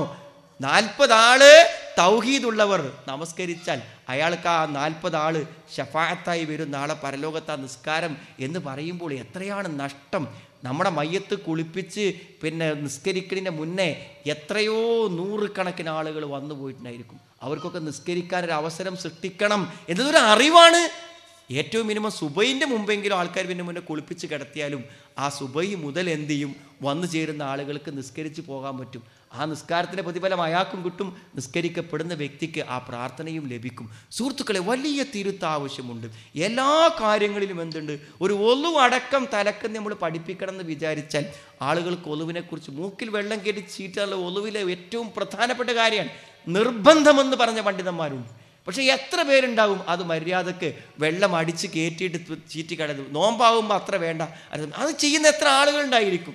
നമ്മുടെ കുട്ടികൾക്ക് കൃത്യമായ ഒരു ഒളു പോലും പഠിപ്പിച്ചു കൊടുക്കാൻ വിവരമില്ലാത്തവരായി പോയോ പലപ്പോഴും നാടുകളിൽ നിന്ന് നമ്മൾ ചിന്തിച്ചു പോകാറുണ്ട്. സുഹൃത്തുക്കളെ, പഠിപ്പിച്ചു കൊടുത്താൽ പഠിക്കാനും കേൾക്കാനും ആളുണ്ട്. നാം വിശാലമായി ചിന്തിക്കണം. ഇനി നമുക്കത് സമ്മതിച്ചു കൊടുക്കാൻ പറ്റൂല. ദീനിൻ്റെ എല്ലാ കാര്യങ്ങളും കൃത്യമായി ആളുകൾക്ക് പകർന്നു നൽകണം. നമ്മുടെ കുട്ടികൾ പഠിക്കുന്ന മദ്രസകളിൽ അവർ ചെറുപ്പത്തിൽ തന്നെ ദീനിൻ്റെ പൂർണ്ണമായ കാര്യങ്ങൾ ശരിയായ അർത്ഥത്തിലും രൂപത്തിലും പഠിക്കണം. അതുകൊണ്ട് ഇപ്പോൾ എന്താ ഉണ്ടായത് കാര്യങ്ങൾ, നമ്മൾ കുറച്ച് കാര്യങ്ങളൊക്കെ മനസ്സിലാക്കി ഈ പുതിയ തലമുറക്ക് സൗകര്യം ഇപ്പോൾ ഫോണിലും നോക്കിയാൽ ലോകത്തേത് പണ്ഡിതന്മാരുടെ സൈറ്റിൽ നിന്നും കിട്ടും. അപ്പോൾ അതൊക്കെ ഇങ്ങനെ നോക്കി നമ്മളെപ്പോലത്തെ ചില ആൾക്കാരൊക്കെ പറയാൻ തുടങ്ങിയപ്പോഴേക്കിന് നമ്മളെ കൂടെ തന്നെ ആൾക്കാർ പറഞ്ഞു പുതിയതായിട്ട് കുറേ ആൾക്കാർ വന്നിടുന്നതാണ്. പുതിയത് എങ്ങനെ ആകണ സുഹൃത്തുക്കളെ? റസൂലുള്ളാഹിൻ്റെ കാലത്തുള്ളതൊക്കെ എങ്ങനെ ഈ പുതിയതാകണത്? അപ്പോൾ നമ്മക്കാരും പറഞ്ഞെന്നില്ല, നമ്മളെ കേൾപ്പിച്ചില്ല, പഠിപ്പിച്ചില്ല. അതുകൊണ്ട് സംഭവിച്ച കാര്യമാണ്. അതെന്താ പറയുക, പഠിപ്പിക്കപ്പെടുകയും കേൾപ്പിക്കപ്പെടുകയും ചെയ്യേണ്ട ഒരു കാര്യമുണ്ട് എന്നാണ്. കാരണം എന്താ വെച്ചാൽ മുമ്പത്തെ ആളുകളുടെ ഒരു മനസ്സ് അതായിരുന്നു, ഇതൊന്നും അങ്ങനെ പഠിച്ചോളണം എന്നില്ല എന്നുള്ളതാണ്. നമ്മുടെ ഒരു വലിയ പണ്ഡിത നേതാവ് അദ്ദേഹം പറഞ്ഞൊരു വാക്ക് ഞാൻ കേട്ടിട്ടുണ്ട്. അദ്ദേഹം എന്ത് ചെയ്തു പറയുന്നത്, സഹീഹുൽ ബുഖാരിക്ക് നല്ലൊരു പരിഭാഷ എഴുതിയിട്ട് ആ പരിഭാഷ പ്രസിദ്ധീകരിക്കാൻ വേണ്ടി അന്നത്തെ കാലത്തെ സംഘടനയുടെ ഉന്നതാധികാരിയായ ഒരാളെ കാണാൻ ചെന്നു എന്നാണ്. ഏതാ സംഘടന എന്താണെന്ന് ഞാൻ പറയുന്നില്ല. ചെന്നത് കൊടുത്തപ്പോൾ എന്താ വെച്ചാൽ അയാൾ പറഞ്ഞെന്തായാലും ഇതൊക്കെ മലയാളത്തിലാക്കി ജനങ്ങൾക്ക് കൊടുത്താൽ ജനങ്ങളാകെ ആശയക്കുഴപ്പത്തിലാവുന്നതാണ്. അവിടെ തൽക്കാല പരിഭാഷ വേണ്ടത്. ആരാരെങ്കിൽ പരിഭാഷകൾക്ക് വേണ്ടി പോരാടിയ, പരിഭാഷകൾക്ക് വേണ്ടി വിപ്ലവം സൃഷ്ടിച്ച, പരിഭാഷകളുടെ കുത്തക അവകാശികളാകുന്ന ആൾക്കാരാണ്. എന്നിട്ട് അയാൾ ആ പരിഭാഷ കൊണ്ടുപോയിട്ട് എന്ത് പറയുന്നത് കോഴിക്കോടത്തൊരു സ്വകാര്യ പ്രസിദ്ധീകരണത്തിൽ കൊടുത്തു. അവരാ പ്രസിദ്ധീകരിച്ചത്, അവരാണത് ഇതാ അദ്ദേഹം നേരിട്ട് പറഞ്ഞ കാര്യമാണ്, കേട്ടല്ല. അള്ളാഹുവിൻ്റെ അപാരമായ കാരുണ്യം കൊണ്ട് മാറ്റങ്ങളാണ് സുഹൃത്തുക്കളെ, വലിയ മാറ്റങ്ങളാണ്. ആ മാറ്റങ്ങളെ നമ്മൾ നന്നായി കാണണം, നല്ലതായി കാണണം. അതിന് നമ്മൾ ഈ ചെറുപ്പക്കാരൊക്കെ താടി വെച്ച് അപ്പോൾ ഇവർ ആകൊന്ന് കാണുമ്പോൾ നമുക്കൊരു സന്തോഷമാണ് വരുന്നത്. എന്താ സന്തോഷം? എല്ലാവരും ഭീകരവാദികളായി പോയിന്ന്. എങ്ങനെ ഭീകരവാദിയാകും? നബി സല്ലല്ലാഹു അലൈഹി വസല്ലമയുടെ മുഖത്തുള്ള അതേ താടി വെച്ചാൽ ഒരാൾ ഭീകരവാദിയാവില്ല. റസൂലുള്ളാഹിൻ്റെ മാതൃകയാണ്. ശരിയായ ഇസ്ലാമിൻ്റെ ഷആറുകൾ, ചിഹ്നങ്ങൾ അത് വരികയാണ് സുഹൃത്തുക്കളെ. സന്തോഷമാണ് എല്ലാവരിലും ആ ദീൻ, ജമാഅത്തിന് പള്ളിയിൽ പോകണം എന്നുള്ള ശരിയായൊരു ബോധം, ദീൻ ശരിക്ക് പഠിക്കണമെന്ന ബോധം. നോക്ക് നിങ്ങൾ, ഖുർആൻ ശരിക്കും ഓതുന്ന ഒരാളെ കിട്ടാൻ ബംഗാളിൽ നിന്നോ ആസാമിൽ നിന്നൊക്കെ വരേണ്ടിയതൊന്നും അതിൻ്റെ ഒരു ആവശ്യമില്ല. ഹാഫിദ് എത്രയാണ് സുഹൃത്തുക്കളെ? ഒരു മഹലിൽ ഒരു കുട്ടിയെങ്കിലും ഹാഫിദ് ഉണ്ടാവും, അത്ര വ്യാപകം. പക്ഷെ ആ കുട്ടീനെ കണ്ടെത്തി വിളിച്ച് ഇമാമത്തിരുത്താൻ പലപ്പോഴും നമ്മൾ ശ്രദ്ധിക്കില്ല എന്ന് മാത്രമേ ഉള്ളൂ. എത്രയോ വലിയ മാറ്റമാണ്. ഇപ്പോൾ എടത്തനാട്ടുകരയിൽ ദാറുൽ ഖുർആനിലെ ഹിഫ്ള് എത്രയോ കുട്ടികൾ, നമ്മുടെ നാട്ടിലേക്കാണ് നമ്മുടെ മുൻഗണന, എത്രയോ കുട്ടികൾ പഠിച്ചുകൊണ്ടിരിക്കുന്നു. ഇൻഷാ അല്ലാഹ് ഒരു നല്ല ഒരു ഭാവിയെ നമ്മുടെ മനസ്സിൽ കാണുന്നുണ്ട്, നല്ലൊരു ഭാവിയെ. ഇസ്ലാമിൻ്റെ ശരിയായ സുന്നത്തുകളും കാര്യങ്ങളും ശരിയായി ഉൾക്കൊണ്ട് ഖുർആൻ മനോഹരമായി പാരായണം ചെയ്യുന്ന ഹാഫിദുകളും ദീൻ പഠിച്ച പണ്ഡിതന്മാർ. ഇപ്പോൾ നമ്മുടെ ജാമിഅത്തുൽ ഹിന്ദ് ഏകദേശം 35-ലധികം കുട്ടികളാണ് അവിടുന്ന് ബിരുദം വാങ്ങി പുറത്തിറങ്ങി വന്നത്. അൽഹംദുലില്ലാ. എന്താണ്, ഓരോ കുട്ടികൾക്ക് നന്നായിട്ട് അറബി അറിയും, നന്നായി പ്രസംഗിക്കാൻ അറിയും, ഖുർആൻ്റെയും ഹദീസിൻ്റെയും ഉസൂലുകളും നഹവും എല്ലാം പഠിച്ച് നല്ല യോഗ്യരായ കുട്ടികളാണ് പുറത്തിറങ്ങുന്നത്. അൽഹംദുലില്ലാ. ഒരു 5-6 കൊല്ലമൊക്കെ കഴിയുമ്പോഴേക്കും 100 കണക്കിന് കുട്ടികൾ ആലിമീങ്ങളായിട്ട് വരും, പ്രസംഗകന്മാരായിട്ട് വരും, പണ്ഡിതന്മാരായിട്ട് വരും. ഇപ്പോൾ പുതിയ പുതിയ ക്ലാസ്സുകൾ ആരംഭിച്ച്, നിങ്ങൾ അറിയുന്നത് പിന്നെ അറബി ഭാഷ, അറബി കോളേജിൽ പോകാതെ തന്നെ പഠിക്കാവുന്ന കോഴ്സുകൾ ജാമ്യൻ്റെ കീഴിൽ ആരംഭിച്ചിട്ടുണ്ട്. ആഴ്ചക്ക് 2 ദിവസമോ 3 ദിവസമൊക്കെ നിന്നാൽ നമുക്ക് പഠിക്കാൻ പറ്റുന്ന കോഴ്സുകൾ. അൽഹംദുലില്ലാ. വലിയ വിപ്ലവമാണ് നടക്കാൻ പോകുന്നത്. ഞാൻ ദീർഘിച്ച് പറയുന്നില്ല, സമയം കുറേ വൈകിട്ടെന്നാണ് തോന്നുന്നത്. നമ്മൾ ഖുർആൻ, അതിൻ്റെ മനസ്സമാധാനവും മനസ്സന്തോഷവും പകരാനുള്ളത് ഖുർആൻ. അതുകൊണ്ട് സുഹൃത്തുക്കൾ, നിങ്ങൾ വരണം. ഞാൻ നിങ്ങളിൽ നിന്ന് ഒരു കാര്യം മാത്രമേ ആവശ്യപ്പെടുന്നുള്ളൂ. ഈ പ്രസംഗം നിർത്തുമ്പോൾ നിങ്ങൾ ഈ തൽക്കാലം എന്ത് ചെയ്യുക, എല്ലാ ഗ്രൂപ്പും വിഭാഗീയതകളൊക്കെ ഒന്ന് മറന്നിട്ട് അള്ളാൻ്റെ ഖുർആൻ്റെ കാര്യത്തിൽ ഇപ്പോൾ നമുക്കൊരു ഭിന്നതൻ്റെ ആവശ്യമില്ല. ആ ഖുർആൻ കേൾക്കാൻ നിങ്ങൾ ഈ സെൻറ്ററിൽ കയറണം, സെൻറ്ററിൽ വരണം എന്നാണ്. അത് വരും.